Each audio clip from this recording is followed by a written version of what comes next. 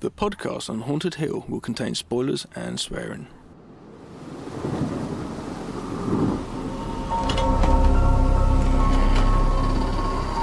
I am the devil, and I am here to do the devil's work. Make some of this, Michael. Be one of us. I didn't tell you my name. Hang up. I didn't tell them my name. They're all part of it. They're all parts of It is time to keep your appointment.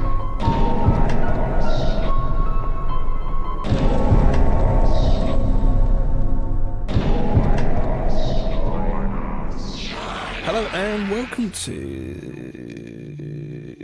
the podcast on Haunted Hill, episode 130. I am Gav. I'm Dan. Welcome. Welcome. This is a special episode because it's the first episode of 2023. So Happy New Year to you, Gav, and to all our beautiful listeners. Yep. And it's also a special one because, as is tradition with the first episode of the year and your birthday being so close to you know, that time, Yep. it's your birthday episode. It's my birthday. I will cry if I want to, and 50 Cent will sing for me while I cry. He will sing for you. Happy birthday to you, my friend. Thank you very much, man. I am now over the hill. I've caught the hill last year. Let's say you live to 90. That's a fairly alright age. Come on, 90. 45 then, halfway. That must be the peak of the hill. So being over the hill, I am now 46. I've started like going down. I'm on my skateboard. It's all right, but I'm on the downward slope. You're creeping towards the big 5-0. I'm creeping towards never being here in this existence of this world ever again, because I'll be dead. Well, your energy will, I believe. But Yeah. You know. I don't know. Still very atheist about things, but you know, that's I a whole believe different in thing. Energy. That is a different thing. That's We're not totally here to different discuss thing. that. I'm not going to start going there. No. Well, welcome, ladies and gentlemen, boys, ghouls, non-gendered people, aliens, everything else. Indeed, welcome. If this is your first time, Dan and I like to talk about a couple of movies. We have other little sections we do, and we put a bit of humour in there, and a few tangents and things and stuff like that. It's very exciting, this episode as well, because first of all, let's say, so for anyone that doesn't know, when it's the host's, mine or Gav's birthday episode, the host gets to pick the films, you know, not that we don't pick them anyway, but, you know, specifically. Yeah, this is like literally that one host chooses both those. Like, I like these films for this reason, sort of thing. Same as what we do with the patrons. If you become a patron to the podcast on the Haunted Hill, you get this every once in a while on a rolling rotation.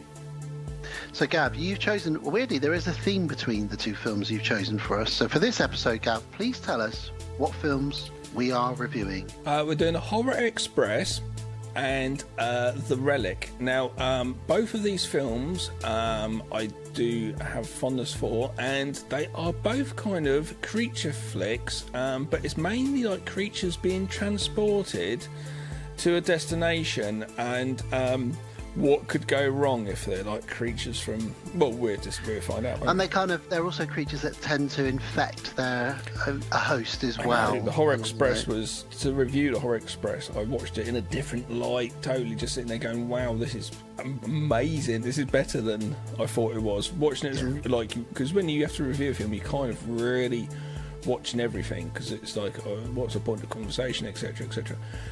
So then just seeing certain things like just the white eyes, but really look at the white eyes, the bleeding blood coming down the eye, just underneath the eyes and stuff. It's just like, visually it's so good, and the idea of it, and the beautiful Countess, of course, which we'll talk about. And Relic, a fondness for this, and it unfortunately got shrouded in the height of Scream coming out a year before it. It got kind of just pushed aside, even though it's got quite a big production to this movie. Like the museum is shot in cost them $1 million. They paid $1 million just to shoot there. You know, it's a good director as well. He shot it as well, which is quite interesting. He was a cameraman as well. So between these two films, we're talking about some classy actors. We're going to be talking about Christopher Lee, Peter Cushing. We're going to talk about Telly Savalas. And Tom Sizemore. And Tom Sizemore. And not discussing his porn video, which I've never seen. Or his fake penis that he used when he went to do a drug test. Wow. Yeah, he had a fake penis, and they caught him because he must have bought piss from somebody else. Yeah. Because he was still doing drugs.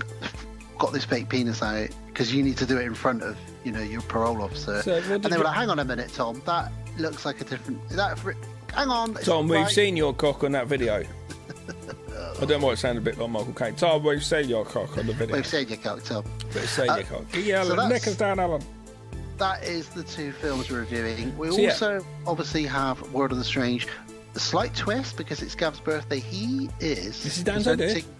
Presenting me, if it goes wrong, with the stories for World of the Strange. And I hear there's 3. So I'm presenting myself to Daniel. Well, as always. So I'm very excited about that. The biggest thing, though, the very exciting thing, Gav, it's me presenting myself. You don't know about this, Gav. What? It's the first episode of the year. That means it's time for me to dust off the time machine. Oh, shit. Time team back again. Let's begin. That's so good. So every new year, ladies and gents, if you're old school listeners and you've been following our little journey, we used to do a time team where we look at a year and then talk about that year. What year is the same number corresponding with the episode? It did. We started around about episode 50, I think. We went back to 1950. So we did every year, and we specifically talked about history, movies.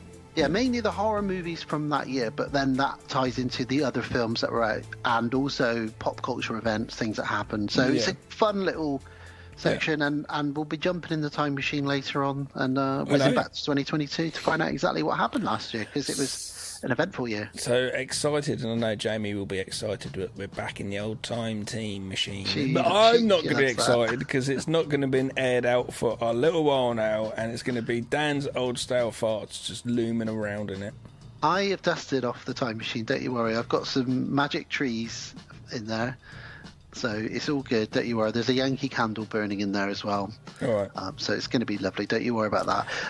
So there we go. So it's your birthday. What have you been up to today to celebrate? Because actually we are recording on your birthday, which is also very cool. So it genuinely is your birthday as we record. So what have you been up to today, mister? I didn't do much today. It's a bit of a boring day, to be honest with you. I had a lack of sleep last night and ended up just kind of disrupting my day today, and didn't do that much. I started watching a Steven Seagal movie, but it was shit. I got which one? Exit Wounds. Was it Exit? Yeah, Exit Wounds with DMX. Yeah. Rest in peace, DMX. Oh, and I nearly halfway through, and I was like, this is just a waste of... It was a birthday movie. I did watch that Hitchhiker documentary. Yeah, the hatchet-wielding hitchhiker. I've seen that on Netflix. So I have to watch that. I originally saw that video of the interview back in the day, like when it was on YouTube doing the rounds, and it was very interesting. But yes, that was quite interesting. So I watched that, and then I decided to buy myself a treat. I found on Facebook someone selling 180 plus Blu-rays for £75. So I went and bought them. And I've got a few gems out of there, actually. I don't know why. I found a Serbian film on Blu-ray in it. Yeah, I don't know why you would need that on Blu-ray, but you now have it. Yeah, and Cannibal Holocaust on Blu-ray. Yes, again. It's just loads of random stuff, but some good stuff as well, and it's quite nice to update my DVD collection, actually. So you've got Natural Born Killers in there and a few other good ones as well. Original Francis Ford Coppola's Dracula, like shit like that. But yeah, it's quite funny. I looked on the guy's Facebook profile, and I was thinking, why is he selling all this stuff? And it showed everything that this dude's selling on the marketplace. I was like, that's fucking loads of shit. And I went on his actual profile, and I was like, 2 months ago, he got married. There we go. I was like, yeah, that's why he's selling all these. I've got to get rid of these Blu-rays as soon as possible. Can't have this collection. Go, get rid of them. You're not having them in the house. Similarly, when I got married, and this was my choice really, but we needed a bit of extra cash, and I was taking up a lot of room with my Sega Master System. You did the same shit, yeah? Yeah, I put my Sega Master System with about 100 odd games. I put it on for £700 because it was worth a lot more than that. And a guy from just up the road in another town, a French guy actually, came knocking on the door, and he said, are you sure? Because some of these games alone you can sell for £50 on eBay. I said, look, I just need a quick bit of cash. I'm getting married in a few weeks. Just take them off me." And he could see the pain in my face. And he said, he put his hand on my shoulder with a French accent as well. And he looked at me, and I'm not going to do the French accent, but he put his hand on my shoulder and he said to me, "My friend, these are going to a good place, a good home. I will look after these." And I could tell, because he was a massive Sega fan, I knew that they were going to a good place, so I was like, okay, good, I'll let them go. Yeah, that's the same as me. I've been selling my vinyl collection, and I've been letting friends have first dibs before I just sell them to anyone nilly-willy. And it's nice. I say to them, it's nice though, because I know they're going to a good home. Yeah. So that's something. But the other thing I did was bought myself another birthday present. I actually bought myself a new set of turntables, which are the digital decks. I'm actually going into the digital realm, so I'm going to try and get some more gigs DJing and stuff. But I can't wait, man. They turn up tomorrow. They look like some futuristic shit. Lights and shit everywhere and buttons and shit. You're going to be Daft Punk. Basically, it is a bit like that. But I just got so bored of just records anymore. I was just like, it's just... I've been doing it for like over 20 years. And what did the DJ call his son? Don't know. Eric. Eric. Do you like that? Yeah, it's very good. Little DJ JP there. So that's my birthday today. It's quite nice just to treat myself to things. But yeah, it's one of those things you get to this age, you kind of... the other day, I've forgotten it was my birthday. So I was like, oh yeah, it's my birthday, isn't it? Well, I reminded you. I spoke to you a couple of days ago and I said, how are you feeling about your birthday? And you said, oh yeah. I know, I just kind of kept forgetting it's my birthday, wasn't it? It's just like, it's not a thing now so much, really. But whatever. Isn't it funny, birthdays? It's my day of birth. Today's celebrating my day of birth. Why should that be celebrated? It's the anniversary of you coming out of your mum. Yeah, it's weird. It's just a strange thing to celebrate, not because of the vaginal reasons, but just Jesus Christ. But just a weird thing, isn't it? I honestly never thought your mum's badge would come into this show, but I know, but it's been almost 10 years. You made it worse by directly saying that and that. So let's get out of this. Right, that's my birthday. I'm looking forward to this episode. I'm definitely looking forward to giving you some World of the Strange and going there with you on this. Excellent. And hosting that, and I'm looking forward to talking about these films. Now, have you been watching things, doing things? I have been watching Spitball, so I can talk to you about some stuff. Please do then. Well, okay, straight out the bat, I watched twice this week, only because Jay wanted to watch it as well. I watched The Menu. Yes, I've heard it's very, very, very good. I've heard it's not strictly a horror film. Yeah, but it's kind of... It is a horror movie. It is a horror movie. It's a lot of nudity and gore in it, apparently. No nudity. Oh, okay. I don't think there's one bit of nudity yet, actually. Or gore. So I don't know where you're getting that from. Maybe I'm imagining it was something else. Yeah, I reckon. It's a bit more of a classy film, but it's the sort of film where the Oscars, they'd be like, no, it's not. If it's going to win, it's not a horror movie. But it's like, well, it kind of is a little bit horrific in a way. It kind of has it's kind of like Midsommar. In a way, it's like that. Okay. Not a direct horror movie in a certain way, sort of way, if that makes sense. Yeah, it's really good. I really enjoyed that as a film. I definitely give that 2 thumbs up and recommend that. Have you watched anything? The only thing I've really watched, because it's, I got so behind last year with 2022 horror films. I really only saw a couple of films that were released that year. So I decided one film that everybody's talking about and is doing the rounds and is making a lot of people's top sort of 5 or top 3, or even some people are saying it's their movie of the year. So I finally, 2 nights ago, sat down and I watched Barbarian. Yeah. Which I won't spoil because it's brand new still, really. But it's got... it's got a lot of hype behind it. It really had me on the edge of my seat. I really loved it. I gave it 8 out of 10. I know that you weren't as into the ending of it. It just feels a little bit like whatever.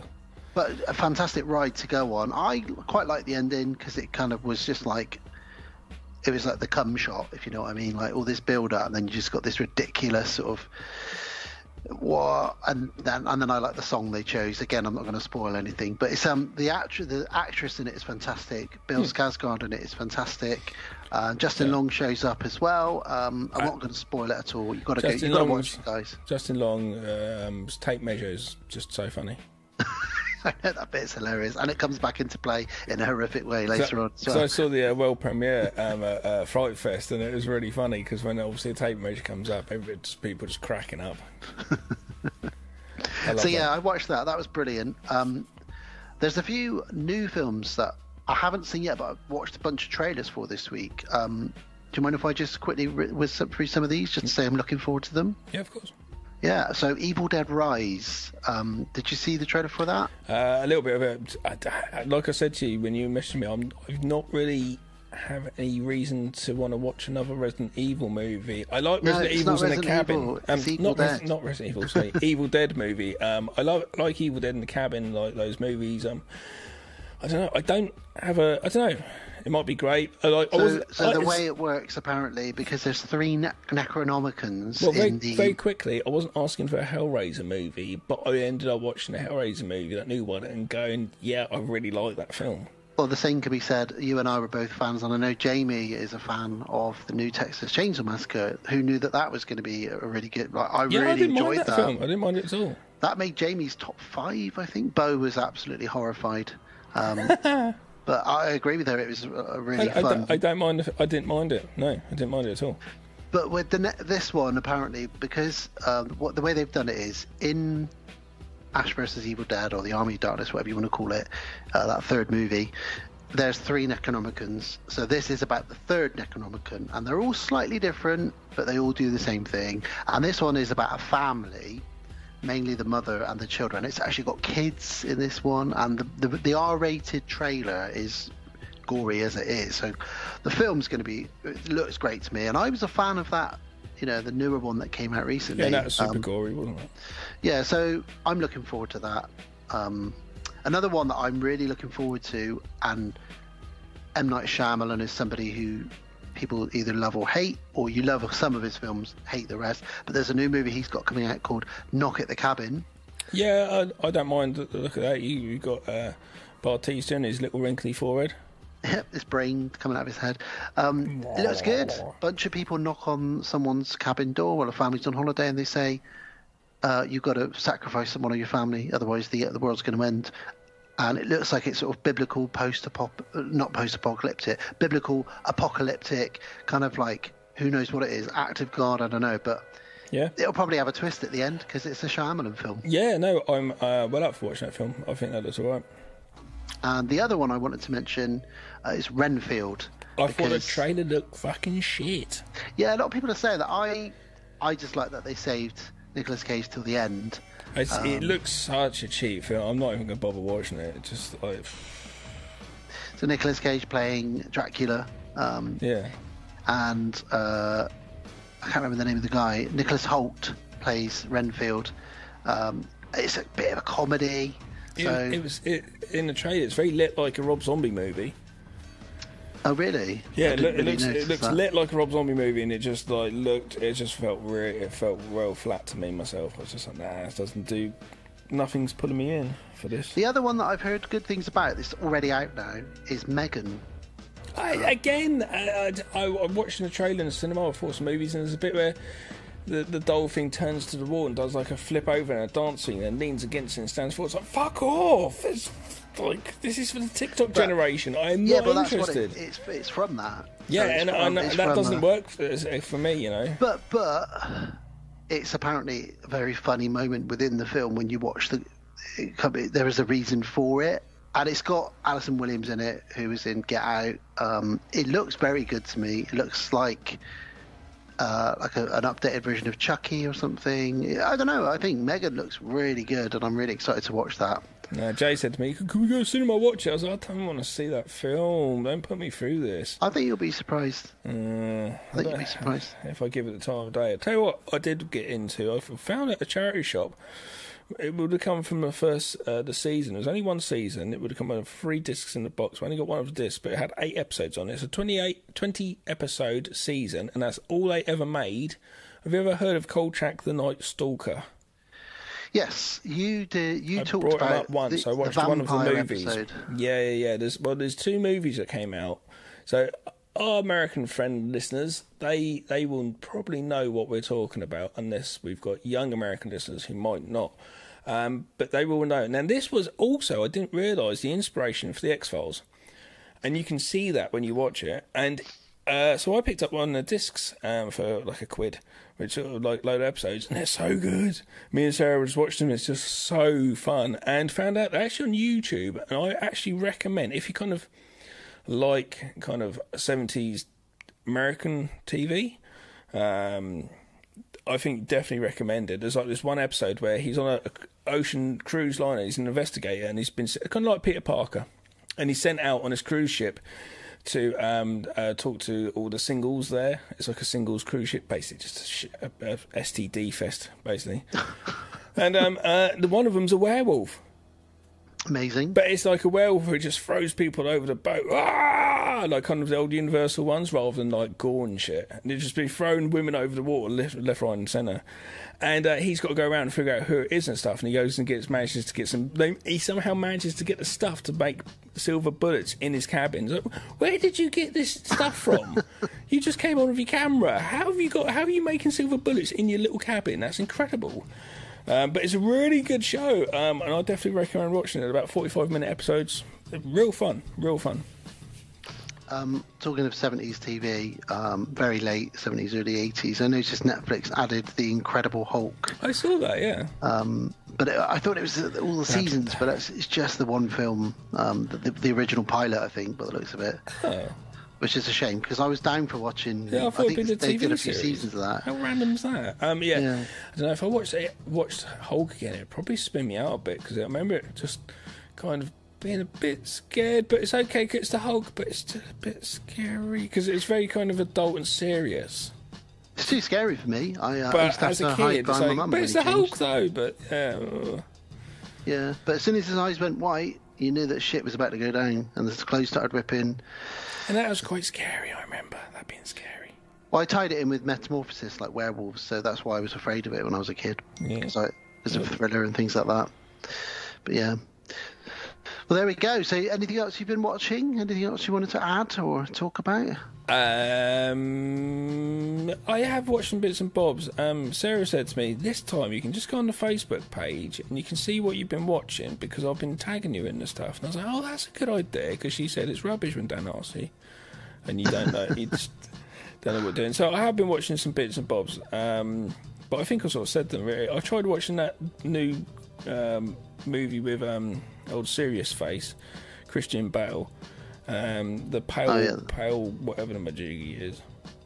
I struggled on that though. Something. I got about halfway and I was like, oh, I'm struggling with this. I'm gonna have a quick scan down there. You watched the Glass Onion, didn't you, as well? Did you watch that? Yeah, I didn't mind that at all. Did you watch that over Christmas? No, I didn't really like Knives Out, to be honest with you. I was one of the few people on the planet that thought it was a bit boring. I enjoyed it. I watched Knives Out again before I watched Glass Onion, actually. I probably will watch Glass Onion, and in doing so, I'll re-watch it when I'm in a good mood, and I might like it this time. My dad said to me, I watched a film called Glass Onion the other day because it had Dave Bautista in it. I said, oh yeah, did you like it? He said, yeah. Did you know that there's another one? And I said, yes, Dad, that's the sequel. He said, oh, what? I said, you've watched part 2 first. He said, oh, right, okay. I said, go on Netflix and watch Knives Out, and you might like that as well. yeah, totally. I did also watch Memoirs of Murder, which is a movie by Bong Joon-ho, who did Parasite and The Host and stuff like that. That was quite good. Yeah, I've heard that's a good one, actually. I've got a few films of his on my watch list to get through at some point. Yeah, but apart from that, I watched a few things at Christmas with Sarah and that. When I popped there, it's quite nice to just check out normal stuff. Really enjoyed Harold and Kumar's Christmas. I thought that was fucking great. I watched Terror Train. I watched a bit of that while I was cooking with Sarah one day, actually. About 10 p.m. on New Year's Eve, because I've got kids now, so my wife was in bed early, and I thought, well, I'll put this on. So I managed to watch Terror Train on New Year's Eve, which is a New Year's Eve film, obviously. So, yeah, enjoyed that. It's a great film, and I completely forgot David Copperfield is in it as the magician, which is hilarious, really. Yeah, and it's like, why do you get him on there? Because he's a magician, basically. And he doesn't really say much, just does magic. I was thinking, like, if they did that now, who would they get on it? Like David Blaine, or who would they... But he's not even that relevant anymore, is he, David Blaine? Darren Brown, maybe. But then he's not really known, I don't think, outside the UK too much. He's more of a hypnotist, really, isn't he? He's not a magician. He's bloody good, though, if you don't know. Paul Daniels. Fucking Paul Daniels? His little hand? Oh, no, it's Beetle. Tommy Cooper. Tommy Cooper. So, do you ever seen that episode? Fucking hell, have you ever seen the episode where he died? No, have you ever seen that YouTube video where he dies on stage? That is just the gnarliest shit. So, there's a stand-up comedian everyone watches, literally just falls down and dies. Well, he takes a few steps back and sort of stumbles behind the curtains and then apparently just dropped dead. Yeah, it's on YouTube, and it's just the weirdest thing just to go, there's the end of that person. Well, talking to people dying on camera, one last thing I'll say before we wrap up the intro. Which I don't like this stuff. I don't like stuff like that. I don't like real life shit. You know that programme, To Catch a Predator? It's a pedo programme, is it? Yeah. So the reason that programme ended is because the final episode they shot, they... Got the wrong person? They topped himself? No, they found out some Texas governor was basically, they pretended to be a 13-year-old boy, and he was like... trying to meet up for sex with this 13-year-old boy, and when they raided his house with 25 police... Oh, my birthday episode's gone dark. When they raided his house with police, he shot himself on camera and killed himself. And they said that episode obviously is never aired, and that's why that programme ended, because they were like, shit, people might kill themselves. Oh, okay, we better stop making this programme. well, don't be bumming children. Yeah, I mean, that is the thing. Don't rape children, I guess. Then, yeah. And if you do kill yourself, oh well. Yeah, it's not big You're raping children. Yeah. I have no sympathy. Wow, this is exactly as I intended your birthday intro to go. So I was hoping that this was good, the discussion we would get into. Right, anyway, on a happier note, I'm looking forward to discussing this stuff. Do we want to have a wee break? Yeah, let's have a break, because you want to do the Relic first from 1997. So Horror Express is a better movie, and we watched. Sarah found the Relic boring when we watched it, and I knew that when I was watching it. I was kind of keeping an eye on her a little bit, only because sometimes she falls asleep. But I just knew that I was like, "This isn't this." I knew, because it's funny, you know, when like your experience when you start watching movies with your kids, when you watch movies with other people or children, you start to watch it in their eyes. Yeah. So I was watching on Saturday and I was like, yeah, it is a bit slow, a bit that. But I have a massive fondness for the film. But I'm just saying, like, I think The Horror Express is a better movie, so let's just do that one first, The Relic. Fantastic. So let's take a break. We'll have a little trailer for The Relic. And then when we come back, we'll get stuck into it. Tom Sizemore. Not getting stuck in Sizemore. What's he? That's a bit weird. Right, let's get out of here.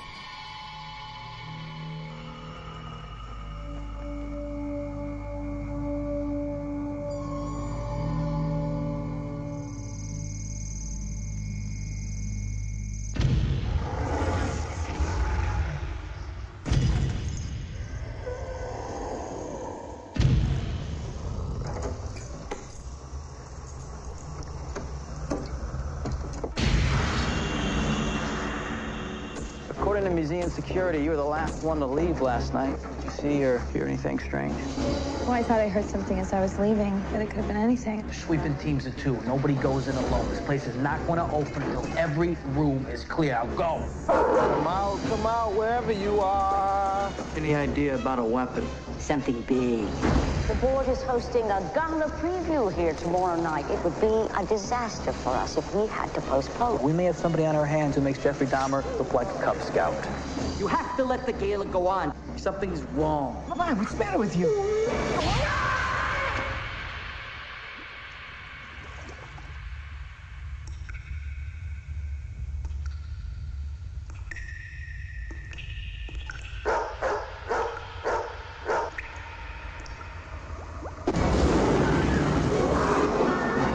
33% Homo sapien. Pardon?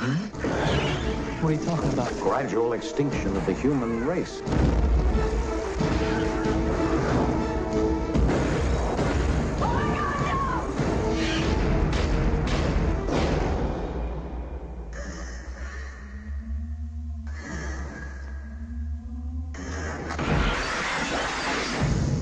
The Relic from 1997. A homicide detective and an anthropologist tried to destroy a South American lizard-like god who's on a people-eating rampage in a Chicago museum. That's great, isn't it? Everything you've just said sounds brilliant. Awesome to me. It sounds like an 80s B movie for a start. Yeah, and it is definitely a bit of a B movie. There's definitely a vibe to it. This came out during a batch of movies like Species, Mimic, Anaconda, where there was CGI was like still newish, and people were pushing the boundaries of what they could do with it. So creature features made a bit of a comeback in the late 90s. Yeah, you're right. And I liked most of them. I really have a soft spot. I really like Anaconda. Mimic's okay. I really like Species. Aberration, I think it's called. It's a movie I quite liked. It's a lady is running from some gangster boyfriend and goes out to the woods with a load of money or something. But there's like some little lizard things out there and stuff like that, and that's kind of cool. You know, that's sort of late 90s. Yeah, those sort of movies were about. You know, you also had like Roland Emmerich's Godzilla. Oh, we both love that. Which is one of those things that a lot of people don't like, and people don't really rate this so much. It's only got 5.8 out of 10 on IMDb, and I quite like this film. Hence why I picked it. Well, I have a massive soft spot for it too. I have the VHS big box rental. It's a horror. It's a mystery. That's what I love about it. Yeah, and Tom Sizemore plays a bloody good character in it. I got to say, it's the best I've ever sort of seen him. He actually, you know, he's given the opportunity to. This is when he was sort of obviously in biggish movies, but he was always like a side character. Yeah, Saving Private Ryan. And this is his opportunity to LA Confidential. This is an opportunity to actually, you know, lead the movie, be a leading actor. So, yeah, he jumps on it. I think it's come across really well. I'm quite impressed. Like, the director, I think, has done a brilliant job. And he also shot the film as well, which is really fucking impressive when you got a director that films as well. Yeah, so it's directed by Peter Hyams, who we have covered one of his films a few years back when we did another New Year's special. Actually, we did End of Days with Arnold Schwarzenegger, and he directed that. He also has directed Time Cop, a couple of Van Damme, 2 or 3 Van Damme films. Stay Tuned, which is where the couple gets sucked into the TV. So he's got a very strange career going on. I'd say this is probably my favourite of all his films in his back catalogue, as they say. This film was quite delayed from when it originally came out because, you know, I think as soon as Scream came out, all studios would have been back with like the 80s craze of VHS players being in everyone's homes. Great, that's all. Everyone start making fucking slashers because that's making money. So all the people who jumped on it, but this came out a year later, and it's not because they're like, oh great, let's make us a monster movie because these slashers are doing well. It's because the effects took so long to get made, and that's why also you don't see the monster till halfway through the film. And we should mention, the god of special effects himself, Stan Winston, is responsible for the creature in this.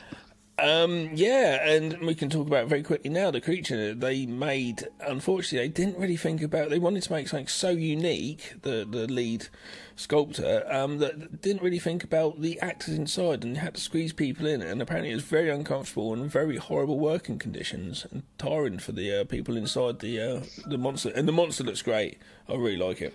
Yeah, the monster is one of the coolest sort of creatures you'll see, specifically from sort of the 90s, this type of movie that was coming out. It's this giant sort of rhino, leopard, lizard thing with almost like a predator mouth. It's just very unique. It kind of reminds me of, so The Creature and the Host, that Korean movie that we covered, it's kind of like that, but like the better looking younger brother of it, you know, the brother that goes to the gym. Whereas the host is like the slob in the family, whereas this creature is a bit more hench and quite terrifying because it runs quite quickly and can climb up walls. It looks like very much like a full-on apex predator, like one of the bad boys. Yeah, you know, it's got everything. You know, yeah, and unfortunately we're still in the realm of not so great CGI at this point. So the film does at times have bits which is not as good. They're not bad. There's not many of them. But another thing with this film, which we'll quickly really discuss, is the fact it's a very, very, very dark movie. And unfortunately, I don't know if this is worldwide, but in the UK, the DVD which came out, the transfer of that, was so bad. The black is so black. Like, you couldn't see anything. And if you tried it on your TV, even bring that up, you're just going to bring up a white, grey, snowy look to the black. If you go to down, you're not going to go any down, any lower. So, I don't know what the fuck happened there. So I bought a Blu-ray for this because I was like, I want to see the film. I ended up watching it twice. I want to see the film with correct colour. And apparently the VHS were cool, but the DVD were not good. So please do let us know, especially elsewhere in the world of the UK, if your DVD was shit. Let us know. Yeah, it's the Alien vs Predator 2 scenario, isn't it, where that film was so dark you couldn't see anything. And it does happen sometimes where the print is really bad. The VHS I've got, obviously, probably bought it around about, I'd say probably say 99 or something. It was an ex-rental. It's still fine now. I can see everything that's going on. But I actually ended up watching it, weirdly, found out it was on BBC iPlayer, because they do have a couple of films on there, and it was perfect quality, HD, very bright. I could see absolutely everything in the dark. The bits that you're not supposed to see stayed in the dark, and everything else was well lit. So I had no issues with it. And it does, a lot of the film takes place in the basement of a museum that's had a power cut. So there are going to be dark moments, but yeah, of course, you want to see what's in the dark. There's no point if you. The DVD is just too bad, and this is not just my opinion. This is conversations on different forums and stuff. Because I looked into it and I was like, there's a lot of people just moaning about that. And then I found out the Blu-ray wasn't as bad, so I picked it up. The Blu-ray's great, it has no extras whatsoever. It's literally the movie. It's like, oh, that is shit. But someone could have done something. It seems to be quite a big production. Because a lot of money's gone into this movie being made, and I probably just didn't do so well. But like I said, came out a year after Scream came out. Scream 2 came out a year after Scream, I think. So, Scream 2's coming out. People want to go see that. I think the Relic has picked up a bit of a cult following in the last 10 years. And I think if you asked a horror fan now, particularly somebody in their 30s and 40s... Yeah, likes creature features. They'd say, yeah, that's a decent film. And the argument online, which I've noticed, and you sent me something as well, is that the creature is badass. No matter what you think of the film, the creature is badass. And it's a very original plot, although it's not, because it feels a bit like The Thing, The Horror Express, that kind of, like we said in the intro to the show, it's a little bit of there's a theme with these movies we're covering. But it's still a really decent film, really good idea. And it's like, imagine Night at the Museum, but instead of you're stuck in a museum at night with everything coming alive. Exactly. There's a big monster in there. To me, it's also kind of got an 80s tip to it, or a Universal movie from back in the day filmed. It's like a single location, a group of people stuck off, and there's like electric power goes off, and there's a big monster after them in a museum. What more do you want? It rips people's heads off to take out certain part of their brain because it needs it to feed, like of hormones. What more do you need in a movie? I know, and it doesn't feel forced, With a detective and a mystery, because the detective doesn't know. The detective, we're sitting there going, well, we know what's going on. Well, we know it's a monster, we don't know how. We know it's a monster, and we know what's going on, but you don't know what's going on, so we're watching you try and figure it out, and you just, all of a sudden, you're like, oh, God, now you're in the cellars, in the bit down under the ground, and you're stuck, and there's a fucking dead dog, and, And the plot, the way that the plot works is quite clever for me anyway, that in that the night that they throw this giant, gala to raise money for the museum is the night that the creature decides to strike, and it's the night that they have a power cut in the museum, and it all sounds a bit forced, but actually there's a reason for all of this, and it works so well. And like you said, the detective Tom Sizemore plays Lieutenant Vincent d'Agosta, and he's great because we talked off air, he's very John McClane. There's a lot of Die Hard vibes in this film. He's just a normal guy. So. He's going through a divorce, his wife's got custody of his dog, he swears a lot, but he's got an extra bit to his personality. He's extremely superstitious. And the museum happens to be having an exhibition which is about superstition. Yeah, so again, it's all very nicely written. Talking of written, just before we get into the plot of the film, Gav pointed out to me, dear sweet listeners, and I didn't know this, neither did Gav, this is one of a series of books with the same detective in them. The book series is called Preston and Child. How many did you say there was? There was... I don't know. I just found a picture. It's probably about 14, 15. Yeah, there's a ton of books, all featuring the same detective, which is really cool. So it's kind of like the Da Vinci Code before Dan Brown came on the scene, because every single book he's solving a supernatural type. The Relic book, and you've also got a sequel to the Relic book in there as well, which is kind of cool. So any of you readers out there, Kate, you're a reader, any of you readers out there, jump on it. Let us know what's going on. Yeah. Even just a sequel to this, that would be quite interesting. Or even have you heard of these books? Let me know. Let us know what they're like, because I can only imagine they're very good. If they're sort of supernaturally type things like this, I imagine they're quite fun. Yeah, because I liked all the Dan Brown stuff.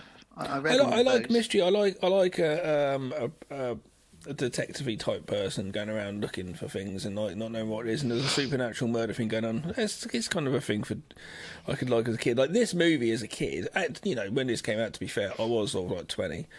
But like being younger now, if I discovered this when I was younger, I'd love this movie.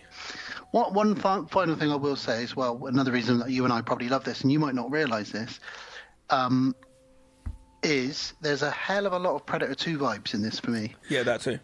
With the sort of, although it's Jamaican drug lords, they at some point think there's Brazilian drug lords involved in this. There's just this very gritty. I don't know. It's just a great film. Yeah, we're going to talk about it. Let's get into it. So, where are we at with this then? We start in Brazil. I do feel like this beginning bit has a arachnophobia type vibe as well, this movie does to it. Yep, another reason why this is a film that we love. Totally agree with you. We got this photographer. He's basically works for the museum, and he goes around, and he also finds artifacts and sends them back to the museum. He goes around the world just discovering stuff, tribes, imagine just other sort of things like this. He's a bit like a chubby Indiana Jones. He just, rather than going on adventures, he just goes off and says, "Oh, can I have that relic?" and take it back to Chicago for the museum. Yeah. He does. That does have that a little bit. And he's hanging out basically with some dudes doing a little dance around a fire, and they give him some tea or some shit, and he just drinks it, then just starts tripping balls. Yeah, and what they make the tea, what they use in the tea is these little red sort of fungus stuff that's growing on leaves that they scrape in there and gives it to him. Yeah, and like you say, Gav, he trips balls, and then they wind him up a bit because one of the guys dresses up in a bit of an animal sort of costume and comes up to him and sort of goes, and the guy's like, ah! Yeah. But I think they're trying to show him, they kind of it's almost like he said to them, show me, what your tribal sort of power, this rumor about your tribe is. And they're like, all right, you really want to know? You really want to know? So they give him this potion and he drinks it. But there's a lot more to it than that, which we will find out later. Yeah, and we don't really know what's going on. And it's not confusing, but I wasn't really sure coming back to, even though I'm choosing this movie, I'll come back to this going, I've seen it quite a few times. Come back to it though, I was just a bit like, I can't exactly remember the real reasoning for it all. So funny enough, watching it twice was quite good this week actually. Yeah, and he's got this relic of their god, and he wants to send it back along with a few other things in crates back to Chicago, but he has a change of heart at the last minute, and he says. He runs to the dock in Brazil and he says, "Do not send these crates to Chicago." And they're like, "Sorry, dude, they're already on the boat." Yeah, I'm confused here. You can help me with this then. So he says that he's like, "Don't." Basically, he's like, how much money can I got? He's like, "I haven't got time for this. We've got to get off the dock straight away." And then he goes and jumps and hides into these crates and gets lifted on board the ship. So he busts open these crates and he looks inside it and. It's not the right thing. They're like carpets, and he's like, "Oh, fucking hell, it's the wrong crates." And then we have a shot of the crates back on dock. So, does that mean they're getting picked up with the next ship? Yeah, they do explain they explain a bit later on that there was a mix-up. and the crates didn't get put on the ship, and they ended up arriving a few weeks late. I was confused with this. Yeah, so he did all that for no reason, really. So we will find out later on why he had a change of heart about sending the crates back, because he's now seen some serious shit after tripping balls. But also, that potion may have affected his DNA. We will find out later on as we get into it. So yeah, we come back to Chicago 6 weeks later. Yeah. And Tom Sizemore is called to this boat. There's lots of blood everywhere, all over the ship. I like this bit. I love a good murder on movies. That is not in real life. And we get a nice little bit of sort of character building, because he's rubbing a little bullet, which we find out later on is a bullet that didn't go off. Yeah, well, we just get to... It's obviously all films at the beginning of them, we have these little scenes. It's just getting to know our characters, not our people. And this is like our main dude. The dude and his dudette partner, he's not a lady, but his dude partner... they're both sort of detectives there, and it's quite nice. Sort of, we just start to get this. And it's yeah, like you say, the film is not forced at all. Actually, it's a very, very just.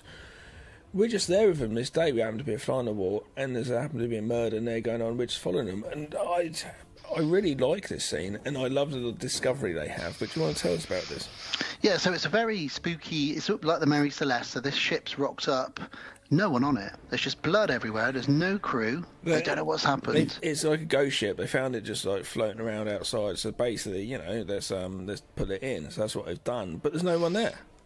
And they suspect there is a smell though. They smell something, but they suspect there was something to do with a drugs cartel, Brazilian or South American drugs cartel, and they think that whoever it was came on board, got what they needed, killed everybody, threw them overboard, and that's that. So Sizemore, he's always got a hunch. So Detective Augusta, he's like, hang on a minute, I think we should need to search everywhere. Let's search. And the smell gets stronger as they get to one particular crate. And inside the crate, they find 6 bodies. They don't just find the crate. It's literally underneath where they are. It's not in a crate, though. It's like in the...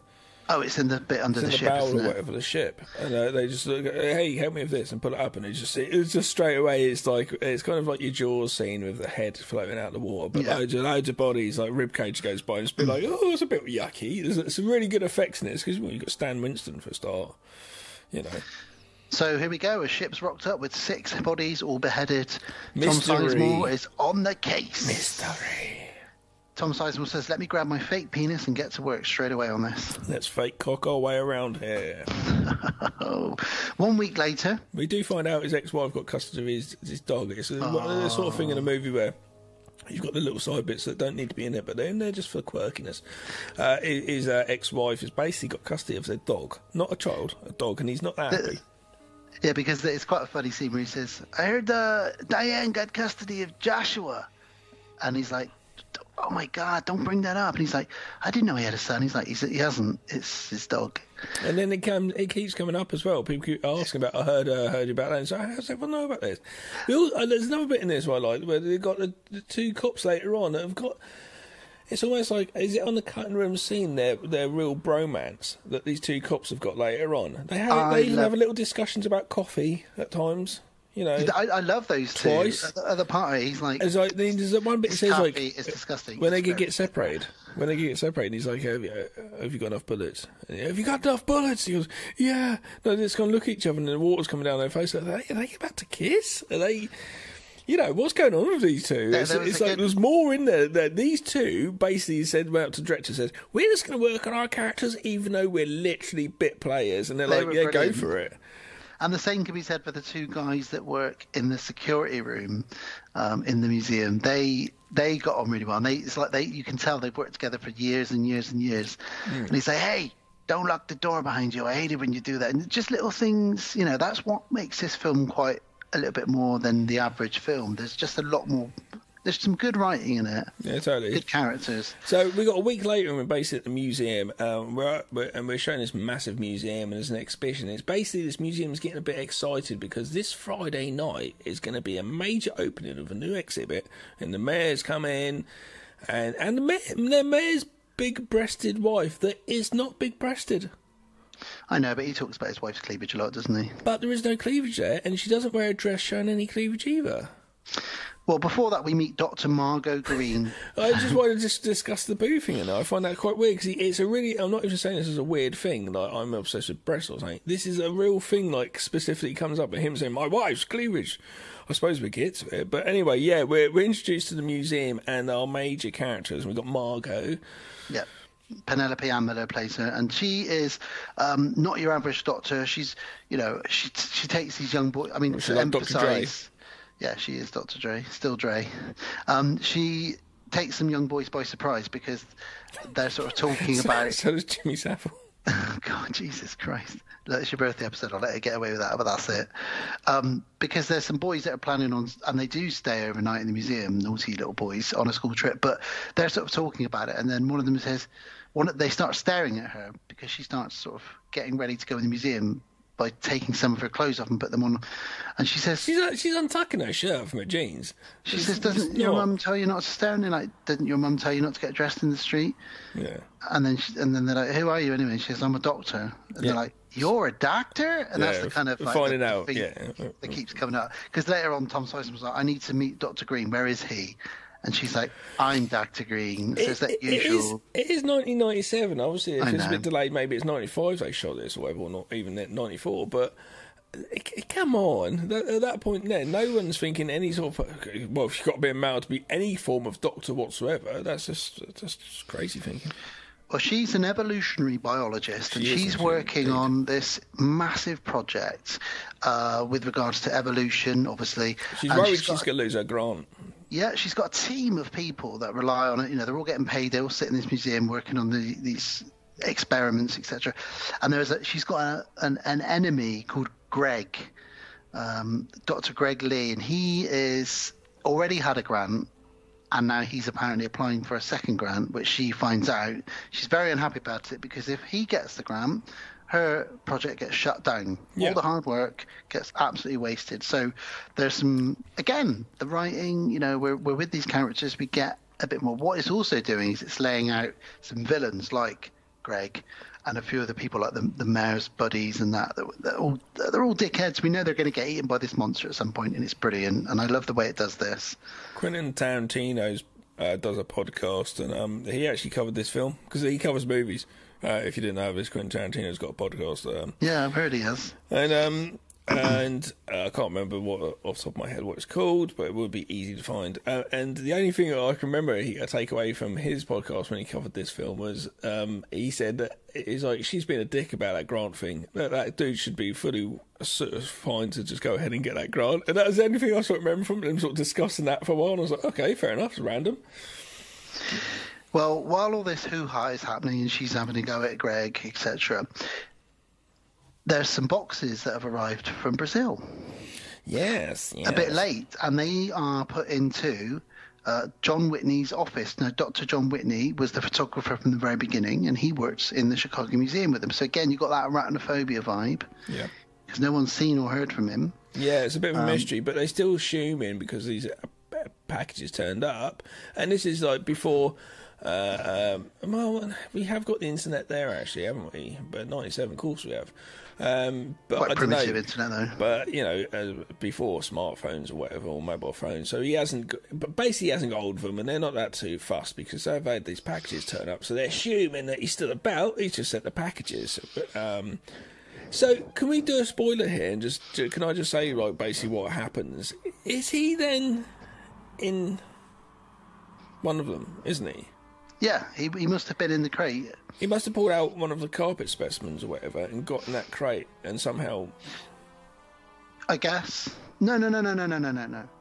They explain later on that he got off the boat, found a tunnel from the docks that leads underground, because they're in those tunnels. How far do these tunnels go? They say they go right to the docks. So something could potentially get off a boat and get in the tunnel and follow it all the way to the museum. Yes. So that's how he did it. Okay. And it's funny, the whole thing with the boat coming over and everyone dying on a ship, it's very Dracula. That is very Dracula. Coming to England. But that's essentially what's going on with it. We will get to that anyway. But in these two crates, there's a relic in one of them, which they're going to start breaking down and sort of using a laser to clean, and so they can really study it. And then the other thing that's in the crate is just loads of leaves, Gav. Loads of leaves with some red stuff on them, which they think is like a weed fungus or some eggs or something like that. And there's a lovely old fella called Dr. Frock in a wheelchair. He's a curator. He's kind of quite high up in the museum. Oh, his little smile when he sees the monster. I know, he's a great character. He has a lovely little smile. There is a lot of good characters in this. Even the ganja smoking security guard is a fantastic character, which we'll get to him in a minute. And the little lady that looks a bit like Ronnie Corbett in a wig. Yes, Dr. Anne Cuthbert. Yeah, she is. She's super small. Yeah. So he says, the curator says, yes, Dr. Margot, you can take one of the leaves to study. She's like, yes, because she's fucking nerd. She's like, yes, I want to study this leaf. Yeah, so she takes the leaf back and just puts it in a big sort of tub and just leaves that alone. leaves that alone. And basically, it becomes nighttime now, and these little fuckers. I know, cheeky little shits. I would not have the guts to stay overnight in a museum at their age. I know, they have got a big cojones. Like, the bigger kid, he's the brave one. The other kid's like, I don't think we should be here. Yeah, it's quite cool. But basically, we've got these two kids just hiding away in this museum and just going to find, there's a staircase. Let's go over here. I don't know about that. We've also got a security guard who's just thought, he's going to sneak off to the loos and manages to put out a joint. He's gone for a quick, sneaky joint break. Yep. And he opens the window up and he's in there. And he hears someone come in. I can't even do it. Yeah. It's a good, very good noise, actually, isn't it? Yeah, so this real wheezy breathing. Yeah. And he's like, Johnson, is that you? Who's that? And he's just like covering his joint like, oh no, I'm going to get busted for smoking weed. But then, before anything else can happen... A big, massive monster arm, with a flash of a second, comes into the toilet door, cubicle. Grabs his ankle, pulls him out. Boom. I like this bit. Very scary. Is that nice? It's like that. Made me jump in the cinema when I watched this back in '97. So that Monster and Creep show, that one in the crate, managed actor got out, or sort of thing. It's just like, what is this monster? Or the monster in Big Trouble in Little China? Oh yeah, it's like that. Yeah, it's like, what is that? What grabbed him? Like, we know there's a monster with a hand big enough to grab a guy and drag him under the cubicle, and that's all we see at this point. But we all of a sudden the kids. The next day though, it's quite funny. All of a sudden, boom, lockdown. The cops are there. Straight away, we've got Tom Sawyer's running up to the building, and like the guy saying, "What have we got going on?" And his partner's there, and he's like, "Oh, this is what's going on." Blah, blah, blah, blah, and they explain it, and I was straight away. It's like, "Oh shit." I can't remember this right. Is this... did the kids die? And because for some reason, I don't know why, I've just seen the security guard get killed. But I was like, oh no, did the kids die as well? And they're there for that, because that's been like fucking no. But no, a security guard of a museum has had his head pulled clean off. Yeah, because the kids also... That's not a normal murder, is it? While the kids are trying to find out their way out that same night, they hear the same breathing coming from up the top of a flight of stairs. Yeah, that's where we and they run away. Yeah. Yeah, but in the morning you see them being comforted, and they're going to get a severe telling off from their parents and the school. But they're not in anywhere near as much trouble as the man who had his head ripped off in the public toilets. Fuck no, and it's obviously a massive crime scene, and everyone's there, forensics are there, and they're all just checking it all out. They find a joint bar, and all this sort of stuff. Just going back a little bit, this also demonstrates again how Dr. Greg is a massive prick, because when Margot arrives, she's like, what's going on? And he's like, didn't you hear? Someone was murdered last night. And she's like, what? And he's like, yeah, they haven't said who it is yet. So it could have been her. He doesn't know who it is. He just is excited because someone was murdered in the museum. He's like, maybe it's Colonel Mustard with the hammer and the he's a bastard. He just sort of says a joke, and she's like, "What is that too early? What are you thinking? Yeah. Well, she goes in and she's sort of storming around like, I'm Dr. Green. Get out of my way. I've got to get to my office. Tom was like, whoa. Where are you going, love? What are you doing? And she's like, no, I've got to get to my office. You'll be allowed to your office when we've swept the building, but somebody's been killed. She then She just goes walking in there. She later on blames him for not shutting the door. No, it's the crime scene. There's only one room in there. All the police in there. The crime scene's going to be in there. You're the one who's fucking done it, you stupid cow. So she walks in and she does see her friend Frank, the security guard's head on one side of the room, his body on the other, and blood all up the wall. And apparently the brain was out of the skull as well. So she got a lovely little sight there first thing in the morning. That'll wake you up, won't it? Wake you up more than coffee. So yeah, Margot's not very happy about that. No, and Dr. Cuthbert's a bit pissed with this because she's like, yeah, this is our grand opening. We can't be having this place shut down. What are you going to do about it? And Tom Sizemore's trying to explain to her like what the score is, you know. Yeah, he's like, this museum is absolutely massive. There's multiple floors, multiple... We've got to lock it down. There's so many rooms that some of them have probably never been in, because at one point towards the end where she's running around, the curator says, do you know where we're going? And she's like, I'm lost. Because museums are so big that people are only responsible for certain areas. You can never know an entire museum. Yeah, it's massive, isn't it? They're ridiculously huge. And Tom Sizemore thinks and says to his buddy, this is a bit like that head on that ship, isn't it? It's ripped off again. That's a bit strange. Yeah, Sizemore's already got his detective head in. He's got his dick head on, basically.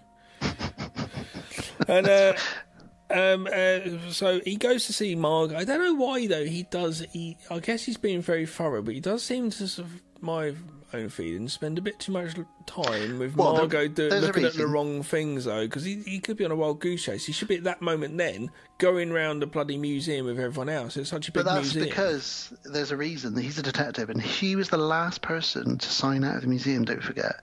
So he's not necessarily suspecting her, but he just needs to double check what she saw, if she heard or saw anything, because she was the last person to sign out of the museum. So he just wants to know. And she did hear a funny noise. She says that I heard a noise, but nothing else. So that's why. But she shows him around her lab, and he's kind of interested, but he doesn't really get what she does. And he sees some beetles, which come back into play later on. He sees a big tank that they use to melt the flesh off of bones, and then they use the flesh and they feed that to the beetles. They obviously use the bones then, I guess, to put up as an exhibit or something. So she kind of gives them a bit of a behind the curtains peep of what goes on behind the backstage of a museum. Yeah. He says, what about Dr. Whitney? What do you know about him? Because his office was vandalised, as well as this killing. His office seems to be vandalised. She says, what do you mean? He says, well, it's all smashed up. And she says, oh, okay, that's a bit weird. He says, do you think this could be drug-related? Do you think, he could have sent drugs to the museum? She's like, no, there was nothing in the museum except for in the crates apart from leaves, and they've all been incinerated. So I don't think there's anything to do with drugs. He's a very good guy. Interesting. So he still thinks this could be something to do with a drug cartel. Maybe this John, whatever his face is something to do with that. Interesting. Very interesting. Now, meanwhile, we talk about the relic. And the relic, they say, is a chimera, which is based on a god.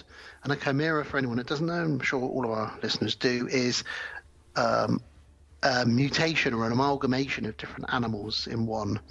So like a griffin, for example, is a chimera because it's got like the head of an eagle, the body of a lion, the tail of a snake, wings of whatever. So you know what a chimera is. It's lots of creatures in one. I guess a unicorn, all that kind of stuff. So they worshipped this chimera god. What would you like me to be? Oh my god. Do you know what I honestly would see? I've got to keep one part of me human. I would hopefully the top part. I would see you as a centaur. Yeah, I could see that. A horse's body with your torso coming out of it, just sat there. Because you sat there now, you could be a centaur. I can't see from the waist down. Thank God, I can't see from the waist down. It is my little bushy tail back there. That is what is down below me. I prancely trot around. What about me? Trot. If I was going to be a chimera, what would I be merged with? Badger. I want to see a little badger body. So a normal human head on just a little badger's body. Yeah. It might be a struggle for your little neck keeping it up, though. It'd be awful. I'd be sort of like, Couldn't do anything. What would my kids think? They're thinking it's fun. They have little rides on you and stuff until they got too big. Then it was just Can I still wear my flat cap when I'm a badger? Yeah, you'd be like a geezer though. I think if you saw a badger with a flat cap, he's in London markets selling you some dodgy silver cutlery. Oh dear. Well, one of my favourite parts of any film. Now we cut to an autopsy scene. We all love a good autopsy. Fucking love it. And Tom Sizemore doesn't. He's struggling to not throw up. But the doctor is hilarious, isn't she? The woman that's doing the autopsy. It's full of... She's got jokes galore, this woman. Straight away, she's like, someone's taking head and not giving it, I see. Like...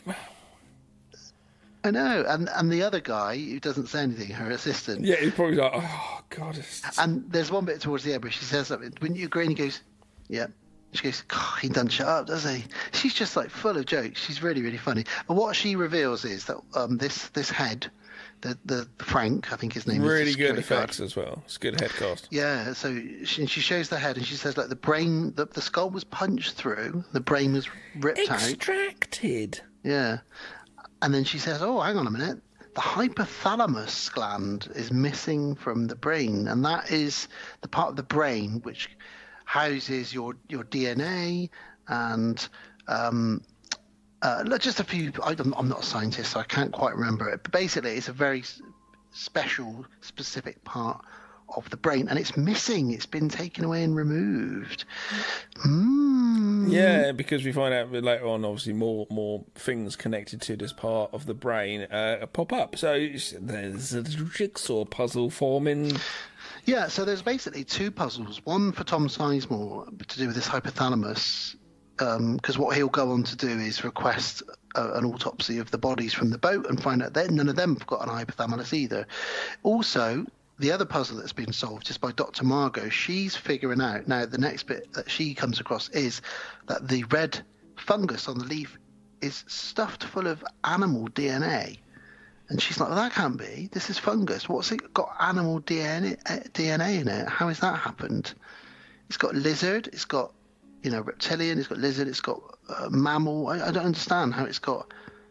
I've got to run this again. So she runs it again on her ancient 1997 computer. Which is going to take a while to decipher what the DNA is specifically from, or if that's correct or wrong. But while she's doing that... something crawls out on her desk, doesn't it? Yeah, it's a bug, but it's a big bug. Obviously, it's grown while it's been in the box. Yeah, and because it's been eating the fungus, so yeah, she squishes it. Squish. And she's now got more to test, more samples and specimens to look at. So this is why her side of the puzzle is very important, because she's figuring it out as she goes as well. It's very good stuff. On her way home that day, she decides to just quickly pop in and check out the exhibition of superstition. She goes to see how it's going, basically, and it's the end of the night, so no one's there. It's a bit dark and a bit spooky. Yeah, and it's full of mummies and mirrors. Daddies. Who's your daddy? The leather daddy. Don't know where that came from. Who's your mummy? While she's in there, she hears...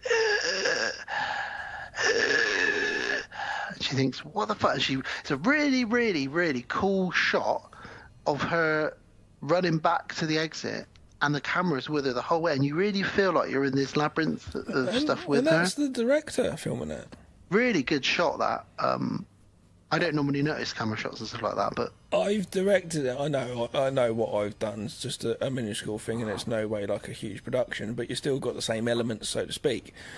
So I've had to direct and film at the same time, and it's you don't have your eyes not on the cast. You just let them do it. Your eyes on making sure that camera's in focus. And I know you have focus pullers and all that shit, but it's you start to look at that, you're kind of missing it all. You're just watching it like you're watching it on a TV. Do you know what I mean? You're not in there. You're looking at the outside of it when you're filming it as well. So it's very hard to direct and film. So it's very impressive when you get movies, especially shot like this.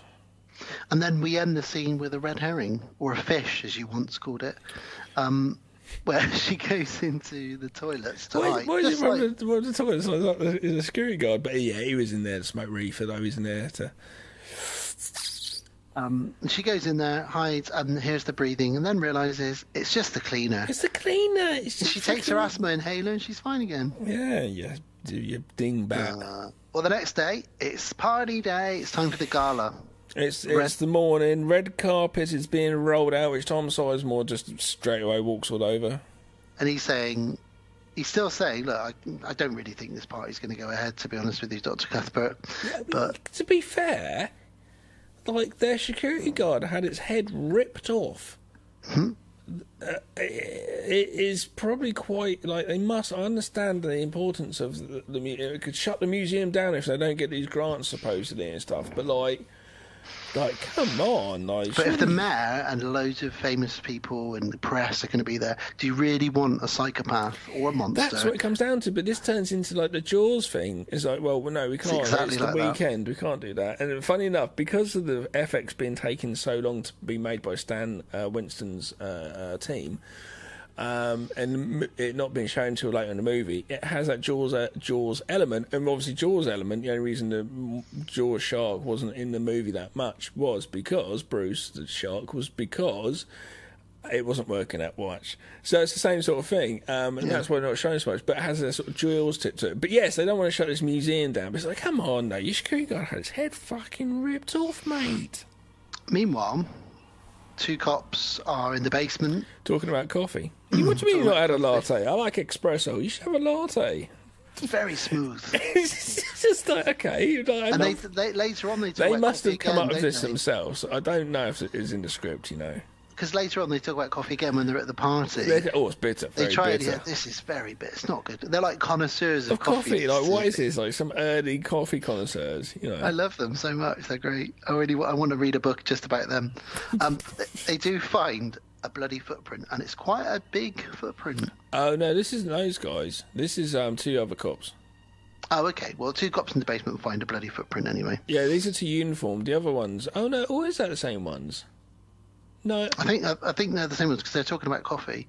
Oh no, it would be then, wouldn't it? Of course it is. Yeah, because I thought that because later on when it's the party, they dress up and they're wearing suits.